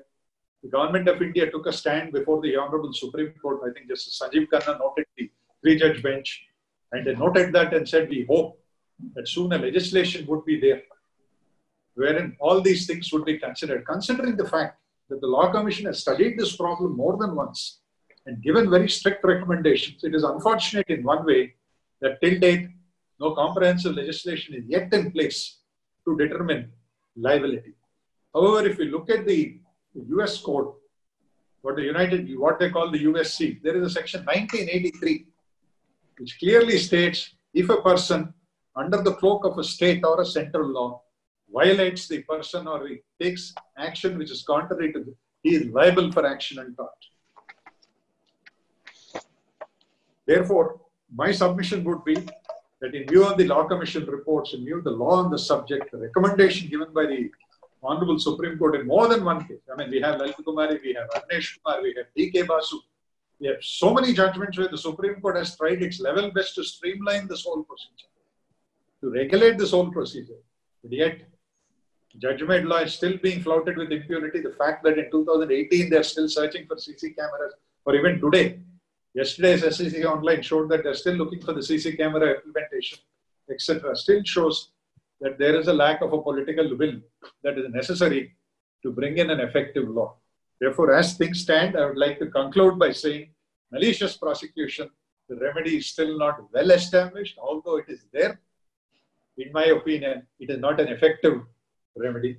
As far as malicious prosecution is concerned, illegal arrests, deaths, police custody, excesses, etc. are concerned, we are in a much, much better position because of the evolution of law from 1981 onwards. As I said at the very outset, the Supreme Court took a very, very consistent stand. The very first case where the habeas corpus has become infructuous, the Lordships would have been right in simply saying the application has become infructuous. But they did not stop there, continued to say, should we do something more? Should we evolve a new tool? And the new tool, in my humble opinion, has evolved. New methods have been found, starting from Union Carbide, right down to Justice Ravindran in UP. There is a constitutional tort now. If an officer exceeds his brief, exceeds his statutory limitation, you have an effective remedy in suing him for damages. And I hope the cost regime in this country will also take a turn for the better. And punitive costs, realistic costs are imposed so that there would be some amount of deterrent for the people. With this, I would like to conclude and say thank you for patiently listening to me. Sir, that was a wonderful exposition of law. Over to before we go to the interactive session, comments, Justice Ramkumar, sir. Thank you, sir. When I recommended this topic to Mr. Shyampadman, Sir. even in my dreams, I never expected such a brilliant, excellent presentation of the subject. It was with a touch of class that you dealt with the subject. Very methodological and what should I say, meticulous, and it had the touch of a trial. Everywhere there this trial lawyer in you was surfacing, including the citation on how the judgment of how the court and Gujarat High Court. All they are the typical of a trial lawyers. Yes, sir. Those are bread and butter. Our bread and butter. Very methodological. In fact, I only want to add two aspects. That you very rightly said that it is very difficult to prove malice, because as in the case of motive for a crime, Malice is indebted very deep in the mind of the offender, the person. It is very difficult to fathom that. Therefore, malice, as you rightly said, very difficult to prove. Then Sure. one decision, I don't know whether the Indian Supreme Court has approved that. There is one decision of the Privy Council, Sure. which I had jotted down while as a lawyer conducting cases. I don't know the Supreme Court of India has accepted that. It is a case from India only. That is 10 Bombay Law Reports 1080, corresponding to 35 Indian Appeals 189 Privy Council, where they say that even if the institution of prosecution may be bona fide, but its continuance can be mala fide. The institution can be bona fide, but its continuance can be mala fide, giving rise to an action for malicious prosecution. That is only for the sake of completion. So you have touched on almost every aspect. Nothing, no stone has been left unturned by you. Then one decision is by Justice Krishna here. Again, that is a case where more than the initiator, one particular witness was persecuting him like anything, giving evidence, and he was virtually persecuted. It was not merely prosecution, persecuting him like anything but witness. And the question was whether he could be subjected to prosecution. Justice Krishna said no. Yes. Maybe he is the worst person who had persecuted you. But being a witness, you can't say that. Maybe the original initiator might have kept quiet. That is the citation. I only wanted to give that citation. 1971 KLT 1971 KLT 798, where the plaintiff, it is not all other requirements of malicious prosecution have been beautifully dealt with, but if it is a witness, you can't prosecute the witness for malicious prosecution. Yes, beautiful, excellent presentation, Mr. Thank you, sir. Thank you, sir. Thank you. Thank you. Over to you, Sitaramamurthy, sir. Guru Garu, take it easy on your session. Awesome, sir. It's a matter of pride that he belongs to my high court. You should be really proud of him. Yes, sir. And he is somebody we all look up to, sir. He is our guiding role. I'll tell you about a case I argued before him after he finished. Sir, I would only say one thing. Suit for malicious prosecution is vis-a-vis suit for defamation. When we go to Nambi Narayan's case where his reputation was damaged, ultimately compensation was also awarded, keeping in view the defamation. Yes. Yes. So there was a little overlapping here in the two fields of law. If I may answer, sir, in a case of malicious prosecution, some damage must be caused either to the property or to the reputation. So therefore, invariably in malicious prosecution, there is a loss of reputation also. So there will be this overlap between the two remedies. A person of repute is being subjected to all these vagaries. Therefore, nothing wrong if the court awards damage for that also. Excellent, sir. A feast to the ears. Yes. Thank you. It's a forensic treat, really. I will tell you about Sitaramurthy Garu, sir. Normally, we all know that Order 38, Rule 5 talks of attachment for judgment. Yes. Talks of a case where the defendant with an intention to defraud his creditors is leaving the jurisdiction or selling away his property. Time and again, the AP High Court and the Supreme Court have held you should categorically prove that the defendant is leaving the jurisdiction with an intention to defraud.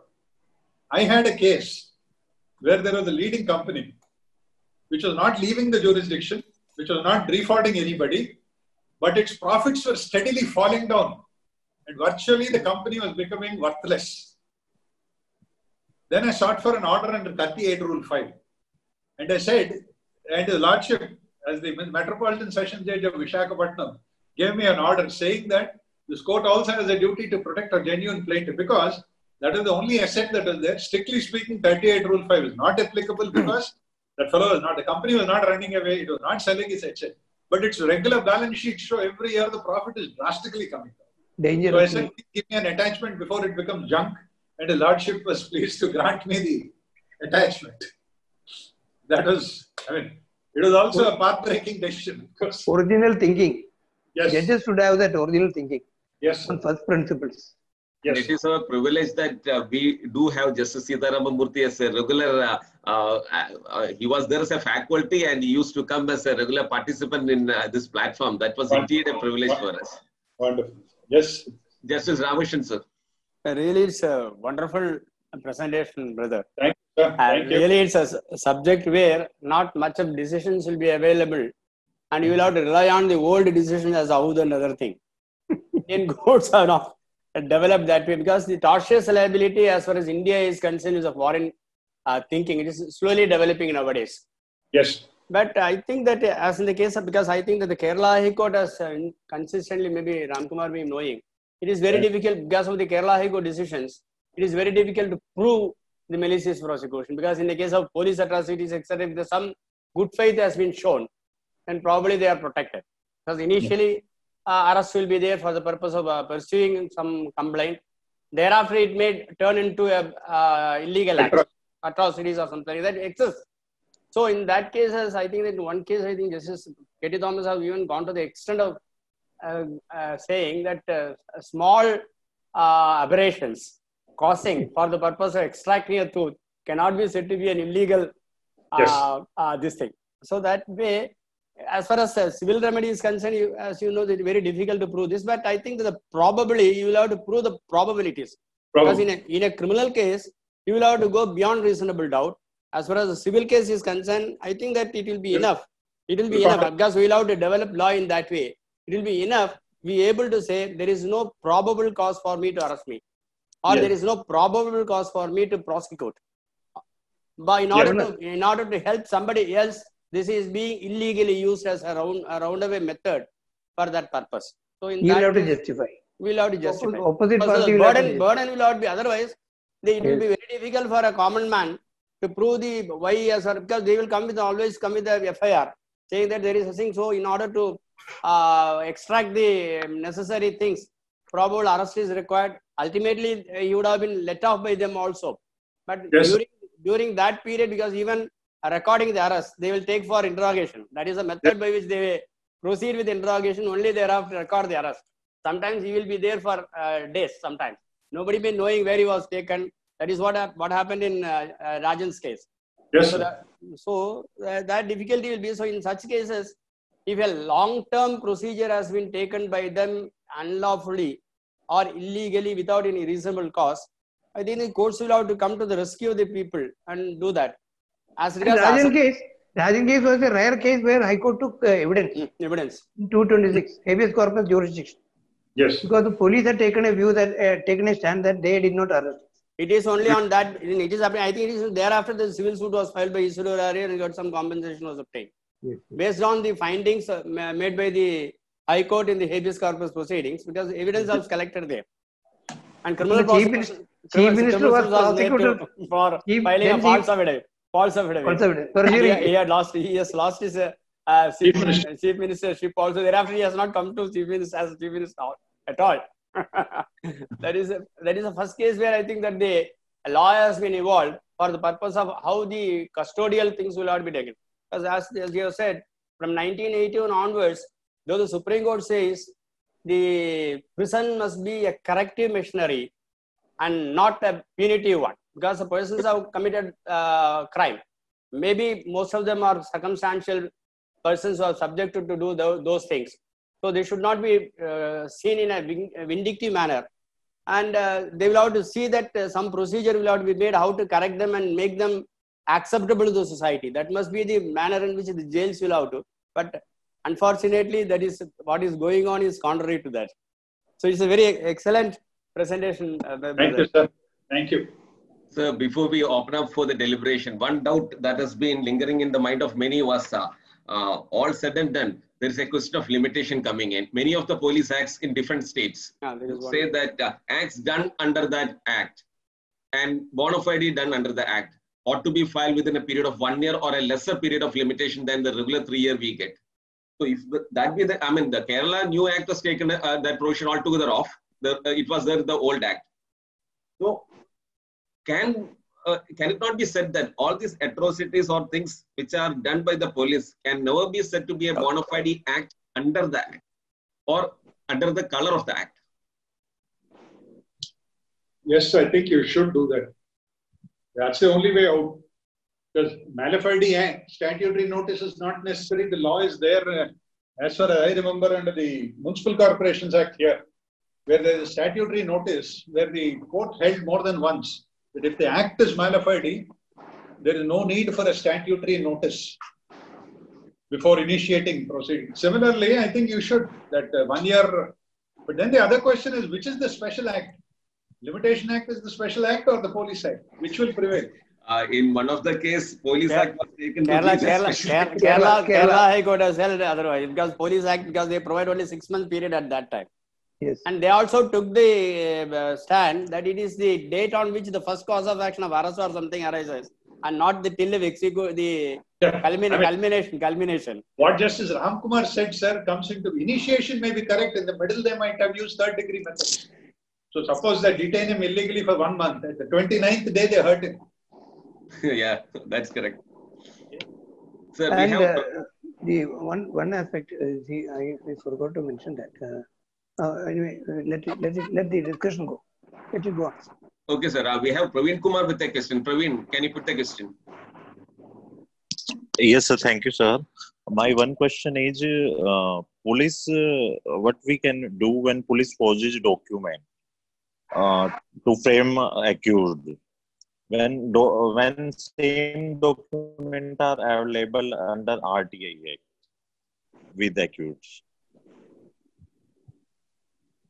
So the question, it appears to be that when police officers forges document to incriminate or to frame the accused.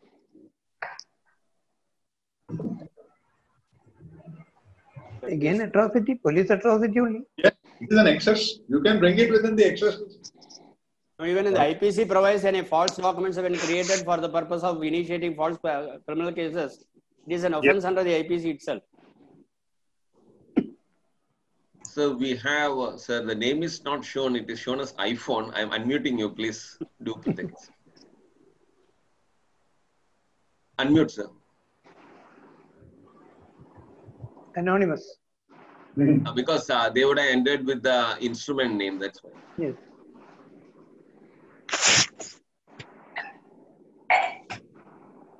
Please unmute. Yeah.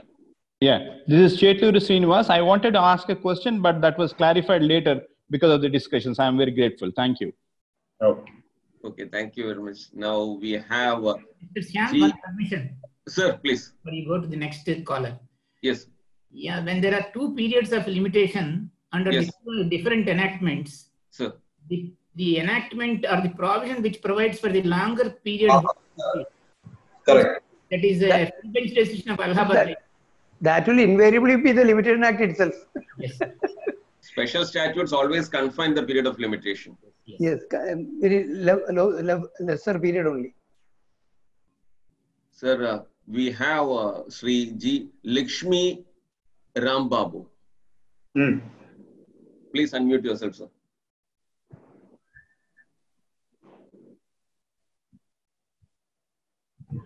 You put your hand icon, that's I am unmuting, please.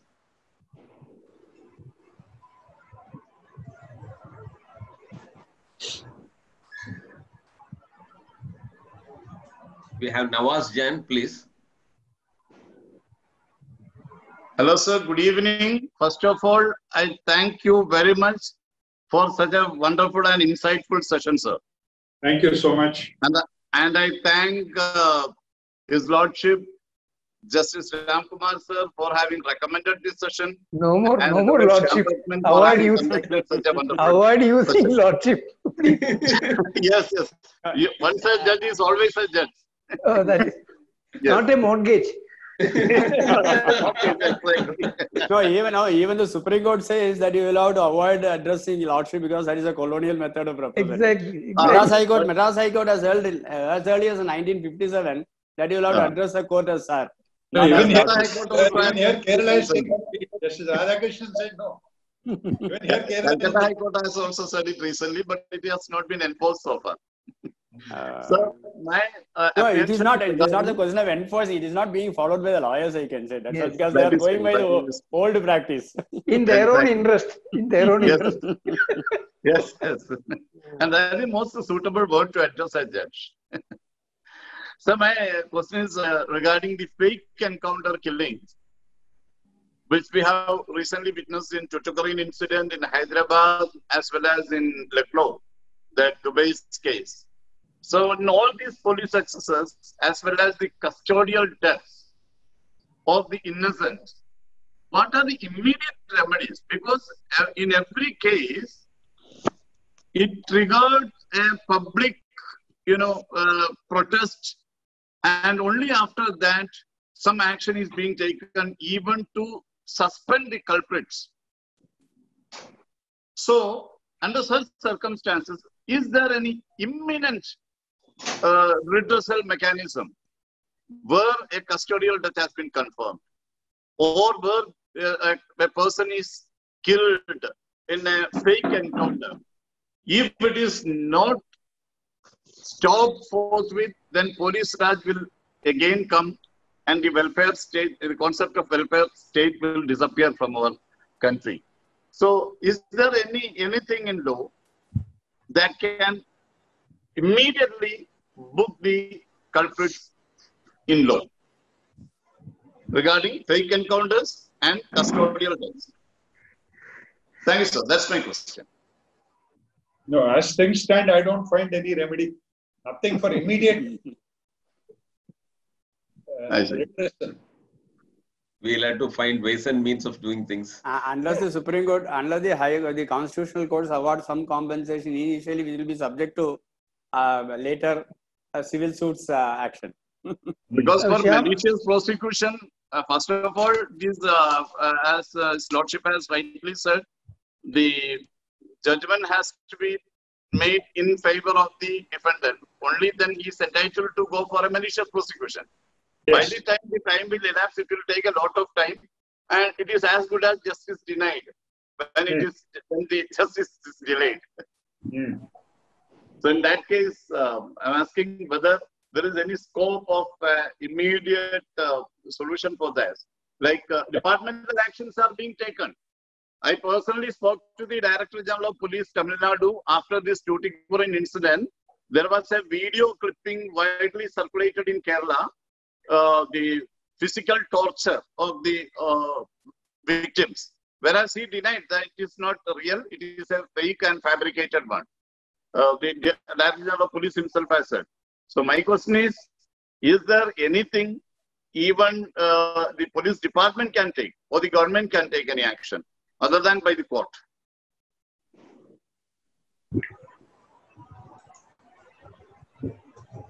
It's a police grievance cell, I believe. Police complaining authority is there. Complaints authority in Kerala. See, Shyam, I will give you an yes. Carry on, please. Sir, please, sir, you are the. No. There's nothing. See, there are two issues. One is the wrong done to the person or the under trial who suffered it, for whom only the custodial damages are the. The other part is the department inquiry, complaint to higher ups, etc. Today we were dealing with civil remedies for that. The other remedies are there. Definitely departmental inquiries will be held. Punishments can be imposed. But here we are talking of victim redressal, in fact. In fact, one other thing I also forgot, Ramkumar sir. Yes. For assessing compensation, we also have the victim compensation scheme where some yardsticks are now given for which offense how much is to be. So therefore, I think that can also be used, sir, as a yardstick to Victimology is gaining importance, gaining momentum. And after the judgment of the Supreme Court, some figures have been fixed. They can be used as the base for assessing damages also. Yes. Shyam, sir wanted to add something. There is an article of mine on encounter killings by police. I will give you that text. Okay, we shall circulate in the group also. We have circulate in the group also, sir. Yeah, we will. Thank you. Thank you. K. Shankararaman has put the hand up. Yes. Please, sir. Good evening, sir. Sorry for actually the question which I really thought of was already put. Anyway, I want one clarification, sir.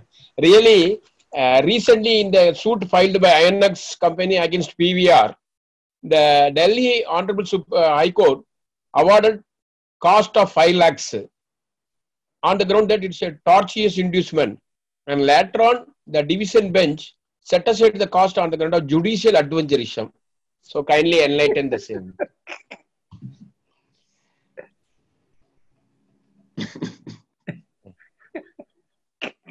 Cost was awarded on the judicial adventurism for it. So it is not related to the present topic. And another tortious case, as our learned friends interacted in detail with regard to tortious, though I may be wrong, but when the COVID-19 was on 17/3/2020, that Larry Clayman, who used to file various suits against Mr. Obama, and filed the suit before the Texas court for 20 trillion on the ground of physical and emotional injury to the plaintiffs. And I got the copy of 27 pages plaint. And what would be the fate?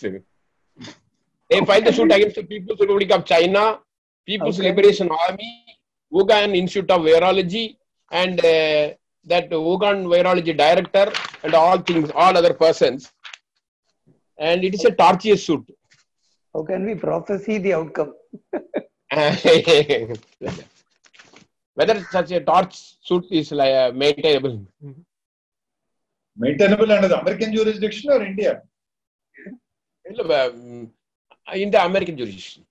American, we can't comment, but yes, the class action suits are known in America. Class action suits. As per our CPC, section 86, whether we can file a suit? No, those class action suits now, I think in the recent amendment to the Consumer Court Act, Consumer Act, they are trying to bring in class action suits. But till now, class action suits are not really taken up in India. So my question may be right or wrong. As per section 86, we can sue against foreigners.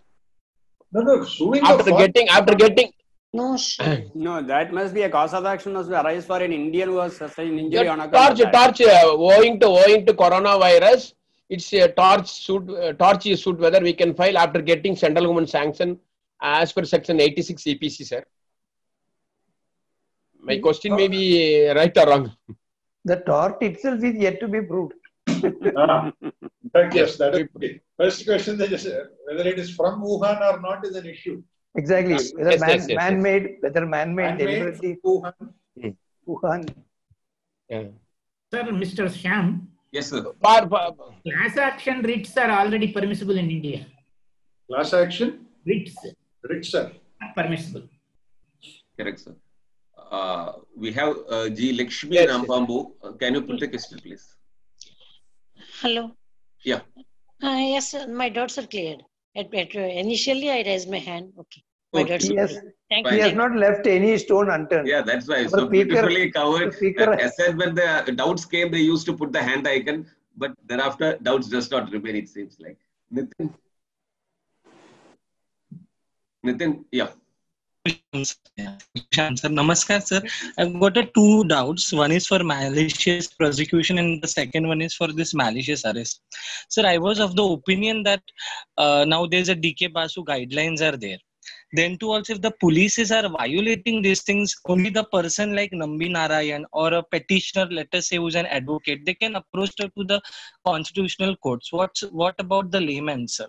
How will he get the justice? Only he will approach to the constitutional court, and that is not cheaper for a common man. And I mean, what is the remedy in that case, the faster one? See, many of the cases that we dealt with today were cases which were filed by public-spirited citizens or by NGOs. I don't think that should be such a deterrent today with, so many NGOs acting like, D.V.S.S. was a case where West Bengal NGO went and said, evolve a custodial jurisprudence. So therefore, I don't think it should be such a big fear. You will find a method which you can approach the Supreme Court or the High Court. It shouldn't be a fear. And another set of fast track courts will come. And sir, the second question was for malicious prosecution. First, you have given the citation 2000 volume 3 SCC, page number 640, wherein sir, you stated that if there's an attachment order, then there will be a criminal trespass against the party and that party was not in proceeding. So can it be against a court receiver also, or that will be against the plaintiff who had secured this order? It will be only against the plaintiff who has secured the order with that intent in mind. The malicious intent in his mind. Okay. Receiver is only obeying the orders of the court. Receiver as an officer. No, since there was a word of a criminal trespass, so I am like the actual trespass has been done by the receiver. So I'm sorry. So I was thinking. That's okay. Thank you, sir. Thank you, sir. Thank you, Nitin. We have Ishita Hello. with a question. Ishita, please. Hello. Yeah. Hello. Hello. Yeah, you're Yes, sir. My Audible. my one question is that in my one of the case, my IU changed some document and forgery done in that document. When I applied before JMIC, they said there is just cutting in dates, then it will not attract section 466.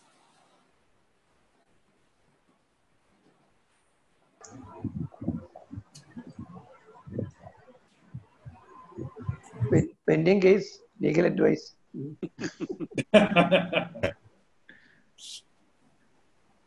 Sir, there are two aspects.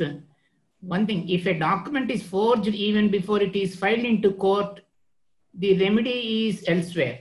195(1)(b) will not apply. Yes, sir. If it is forged after it is brought to the court, when the document is custodial legis, then the court can take action. The court officer will file a complaint and it will be prosecuted. 340 CRPC can be invoked only in such case. I think that there is one decision like Kerala High Court is there on that aspect. Any number, there are plenty of decisions. 195(1)(a) and 1(b). 1(b) is the Constitution bench decided that unless the document is in custodial ages, the 465 will be attracted only when the document is in custodial ages. While in the custody of the court, the document should have been forged. If a already forged document has been filed in court, 465, 195(1)(b) is not attracted. Constitution bench is there. Milorship, that was forged before the court. Before filing the court in the court. Before filing in court, yes. Yeah, yes, Milorship. Vijay has put the hand up. Vijay, please. Yeah, sir. Am I audible? Yeah. Yes, very much. The doubt I had is with regard to section 95. See, 95, the defendant can make an application for grant of compensation if the proceeding is not on a fair thought. See, I wanted to know whether this 95 inquiry is a summary inquiry or elaborate inquiry. If it is an elaborate inquiry, how do we reconcile the restriction to 50,000 and a fresh suit to unlimited amount? See, I'm rephrasing my question. The inquiry under 95 is also on the same parameters, only if it is malicious.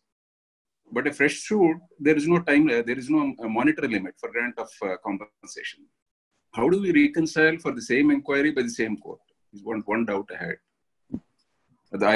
I've heard your lordship's reference to a judgment of Supreme Court, wherein the doctrine of election was sought to be taken by the applicant. But this reconciliation is a little odd.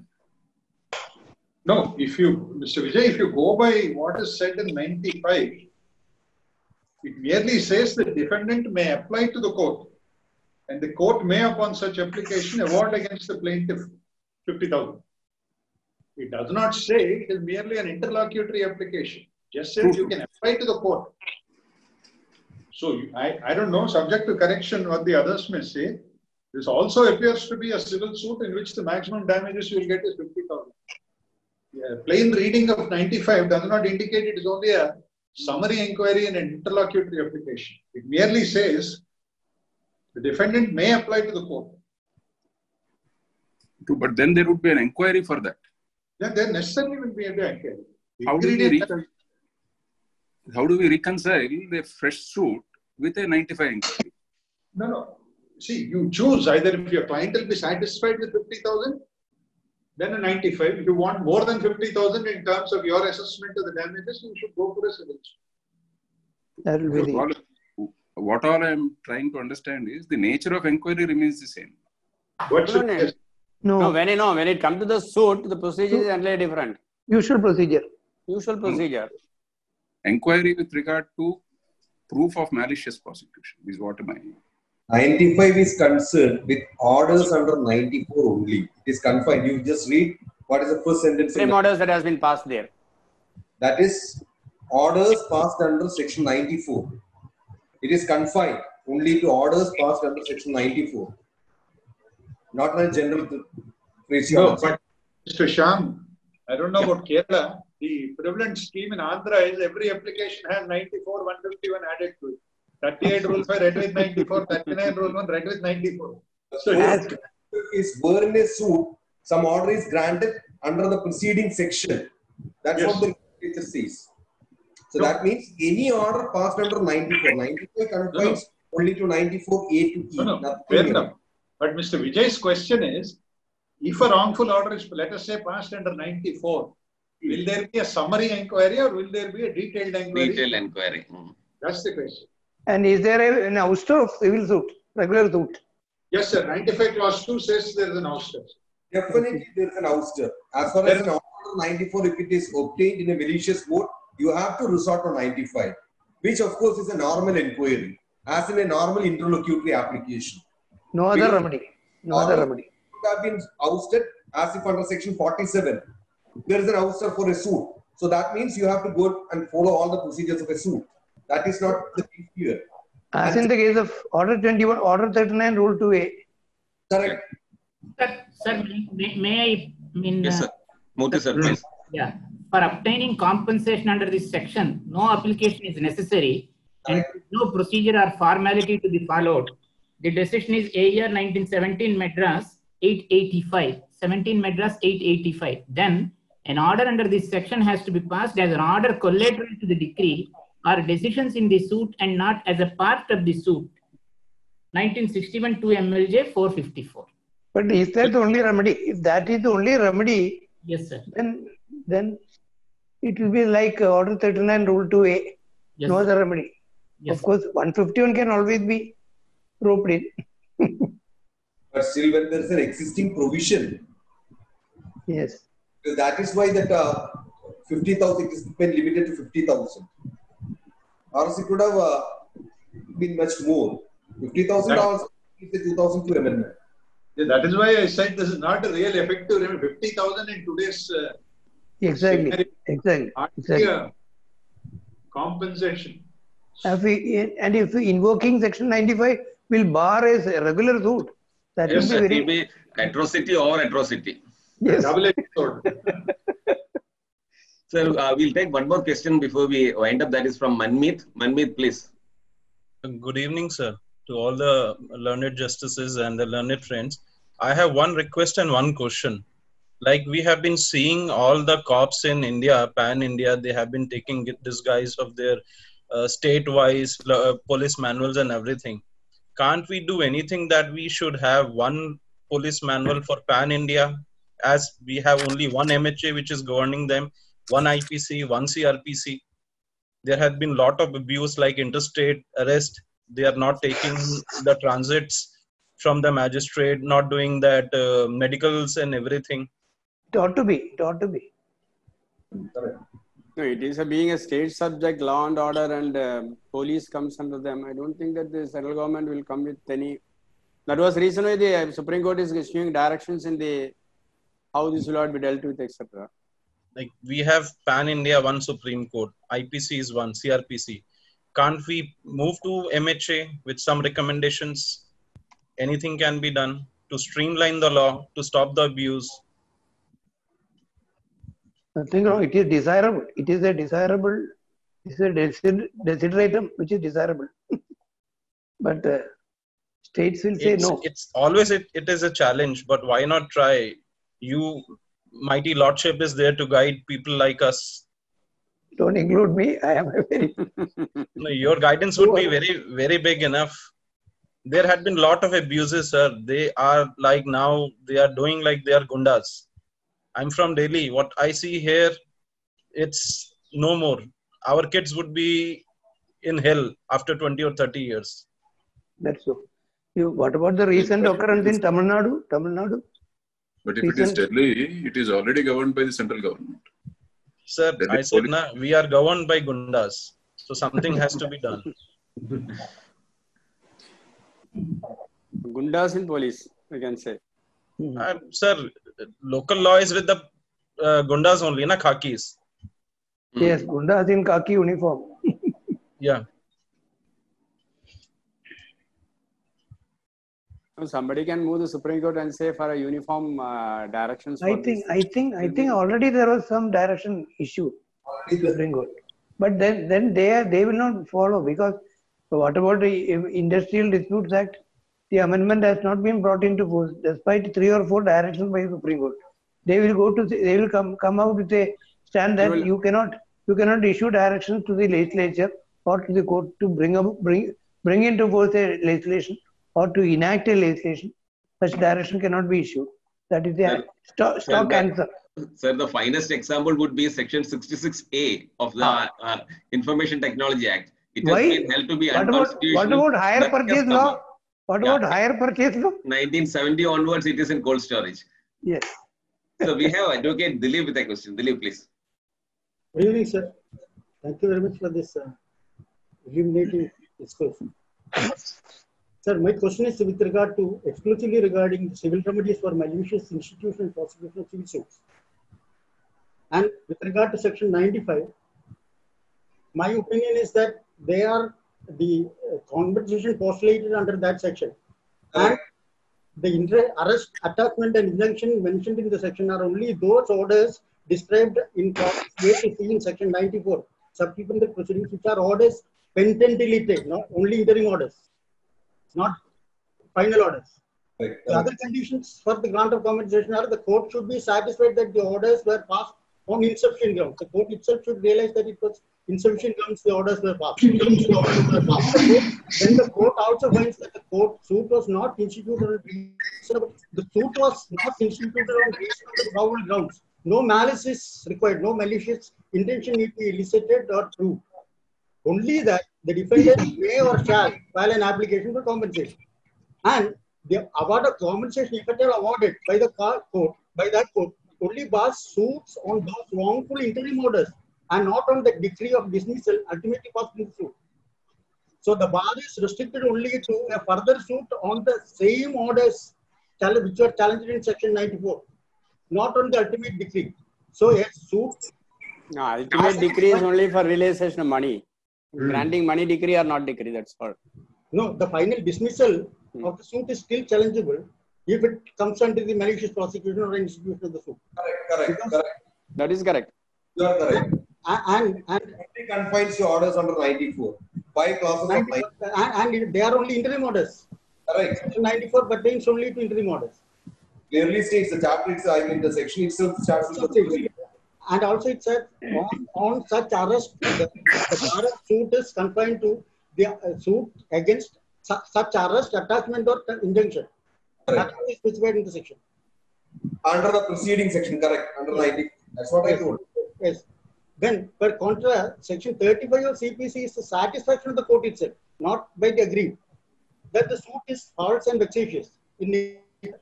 There also it is there in the written statement you will have to raise that it is you are entitled for a compensatory cost. Yes. Because you have to raise, you will have to plead unless it is pleaded, court will not go into that question. Specifically claimed. My submission is with regard to Section 35A, which does not contemplate a prayer or a pleading also. Right. 35 says the court shall, on satisfaction, the suit has been wrongfully instituted with false and vexatious, and the suit is false and vexatious in nature. No malice also need be proved there. It's clear because 35A and 35B you have. B. Yes.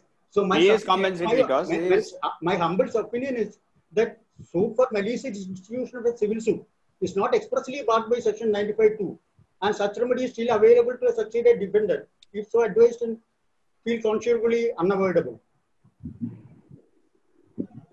Will have to be examined. I am not very sure.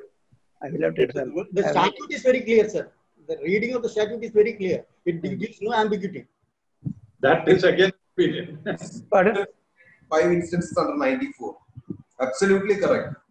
94A to E, orders passed under 94A to E. No, section 95 takes only A to C and not E. But supposing there is a supposing there is a malicious arrest inside those proceedings. Arrest also is the, isn't it? Yes. No, supposing that arrest turns out to be malicious, then will it preclude his right to claim compensation under the general law, section 9 CPC? I submit that the truth, that requires ultimate conviction, acquittal. And acquittal, against acquittal, he is entitled.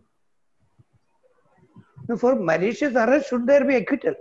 Arrest. Malicious arrest. The civil criminal prosecution. That is malicious prosecution, not for malicious arrest. Supposing if there is a malicious arrest involved in the proceedings under section 95, then will it or will it not bar a regular suit for malicious arrest? No, even in a case where you have committed a crime. Yes. Suppose D.V.S.S. was violated. Yes. You have not been arrested. You have not been produced before the court within 24 hours. Exactly. All those things, even ultimately you are convicted also, your human right violation is always there for that. Exactly. Retention beyond 24 hours without any justifiable cause. Because in one case, Supreme Court said, the police officer, whatever may be the reason, he cannot give a reason that he retained it beyond 24 hours, except the time taken for journey. For transit. Ramkumar sir, my opinion is, this 94 and 95 pertain to only civil suits. Arrest made in a civil suit. Exactly. Exactly. But even then, your liberty is curtailed.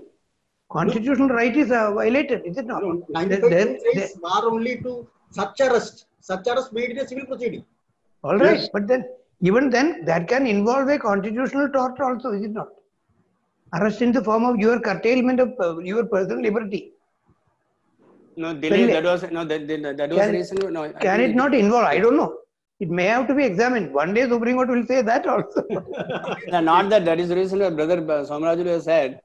Because it is an option, it is may, it is not shall. So your option is available. When the option is exercised, this also can be one of the grounds for adding more compensation, claiming more compensation. Yes. But that is what Supreme Court, going by the Supreme Court, you cannot, is it not? Going by the Supreme Court. No. What they said is, suppose you exercise your remedy here, court dismissed it. Thereafter, for the same cause, you cannot go for a suit. Yes. If you cannot go for a suit. So it is an option given. Okay. Either you can move the same court, or you can reserve it for a regular suit. Regular. That is what I understood from the decision. Yes. Subsection 2 bars the suit, sir. Subsection 2 says like this: an order determining any such application shall bar any suit for compensation in respect of such arrest, attachment, or injunction. That's an order. If there is an order under 95, suppose the party doesn't invoke 95, and he goes on with another suit instead of invoking 95. So that will be always advisable. Yes. For the party, it will always be advisable to file a regular suit. Even section. Unless, because you must have the capacity to pay the court fee for the compensation claim. That's all. So, before we conclude, I think Sri K.V.J. Rao has put his hand up. Please, sir, can you make it first? Yeah. Good evening. I'm happy to be here in the august company of such highly placed people. Since you mentioned section 66A, I am one of the famous arrestees of the Air India who was arrested under 66A. And Shreya Singhal was the daughter of a retainer lawyer in Delhi, and she filed the writ on our behalf, the PIL on our behalf. Wonderful. The police inspector has forged all the posts on Facebook. He forged a remand note from section 67 to 67A in the court because the magistrate said these are all bailable sections. How am I going to put them in, give you police custody? Later on, we were arrested for insult to national order. That also was dropped because he said we didn't touch the flag at all. So he has been forging so many things to get us arrested. He's there. He picked us up at 1:30 in the night with 15 10-gun toting policemen as though we were terrorists. Flagrant. And then we were taken to the police station, and right through he's telling me, you apologize to the politicians and we'll let you go. Because at that time, Air India's frauds were coming out, the CAG report. We were discussing the CAG report on Facebook amongst our colleagues. See, now he has forged it. Like you said, it is barred by 195 because the forgery took place before he put that document in court. But then if we go to the Institute of Chartered Accountants versus Vimal Kumar Surana, in that one portion says that even if he's done that, so that means a person who's done the forgery before and used that document in court is going to be protected for the rest of his life. And the court said we cannot permit that to happen. So we can use Institute of Chartered Accountants versus Vimal Kumar Surana on the 195 case. But because I am now appearing party in person to fight my own cases. Okay. 195 only says court will not be the complainant. That's all. Yeah. 195, court will not be the complainant. Your right to pursue is not barred. Yes. Yeah. Exactly. Filing a private complaint on police case for forgery will not be taken away on account of that. Not. Yes, we have processed that, sir. We are in the process of that, and I thank you very much. It's really enlightening to hear all of you, and I'm really thankful, sir. Thank you for sharing your experience also, sir. That was something, I mean, we all can understand the agony you would have gone through. And 11 days, sir. 11 days in police custody. It is thanks to a session court judge who said, how can somebody who's written something on Facebook, 2 posts on Facebook, you're putting him in incarceration for 11 days? Murderers come out in 48 hours. That is the observation of the honorable judge of the session court, sir. And that's how we got bail. The politicians had made plans for us to be in jail for practically 1 year. We were to be moved to Atharod jail and never get bail. So we were fortunate to have some good judicial officer. In fact, they said that they want to search my house for bombs and guns, whereas no Arms Act sections were even put in the FIR. Their complaint was 1 year old by a politician. In the hands of an unscrupulous, police officer. Were impounded. I was flying for Air India. My passport was impounded so that I couldn't go to work. We had to go back to the High Court to get our passports released. There was no court order to impound our passports. My family went through a harrowing experience, sir, just because exchanging notes on CAG reports on the Facebook. My goodness, great. And I thank the media at that point of time because they took it up very vigorously. Then they gave us a platform to come out and say exactly what we had done on Facebook and what we had not done on Facebook. Thank you, sir. Thank you for sharing that. And Murthy, sir, you wanted to add something? No, sir. No, sir. Okay, over to you, Prem. So that is a really wonderful session. We got a lot of learning. And with regard to that, we were speaking about that some state police acts which would mention a different limitation period. And Justice Ramakrishnan was saying about a Kerala decision. That decision also, it's gone. Even the Supreme Court judgment of 1994, the Vaidyanathan judgment, AR 1994 Supreme Court 1771. Then you have Bakshit Singh Brat's case of 1988, AR 1988 Supreme Court 257. And this Kerala decision that stands reversed in the division bench of Kerala High Court itself. That is 2000 Supreme Court. I think it is Pathuma or something. Justice Shankar Subban and Shivarajan. I don't remember the citation. It was not Supreme Court. You cited Supreme Court.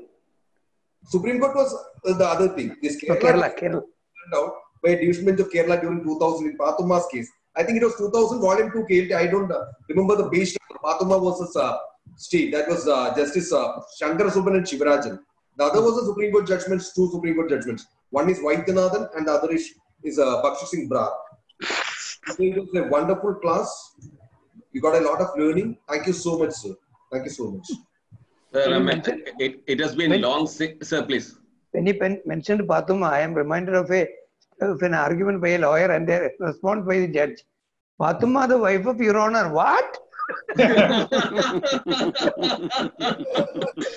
is because every now and then we put your lordship or your honor in between at inappropriate places. So the sentence, if taken together, would mean as if Pathuma, the wife of Your Honor.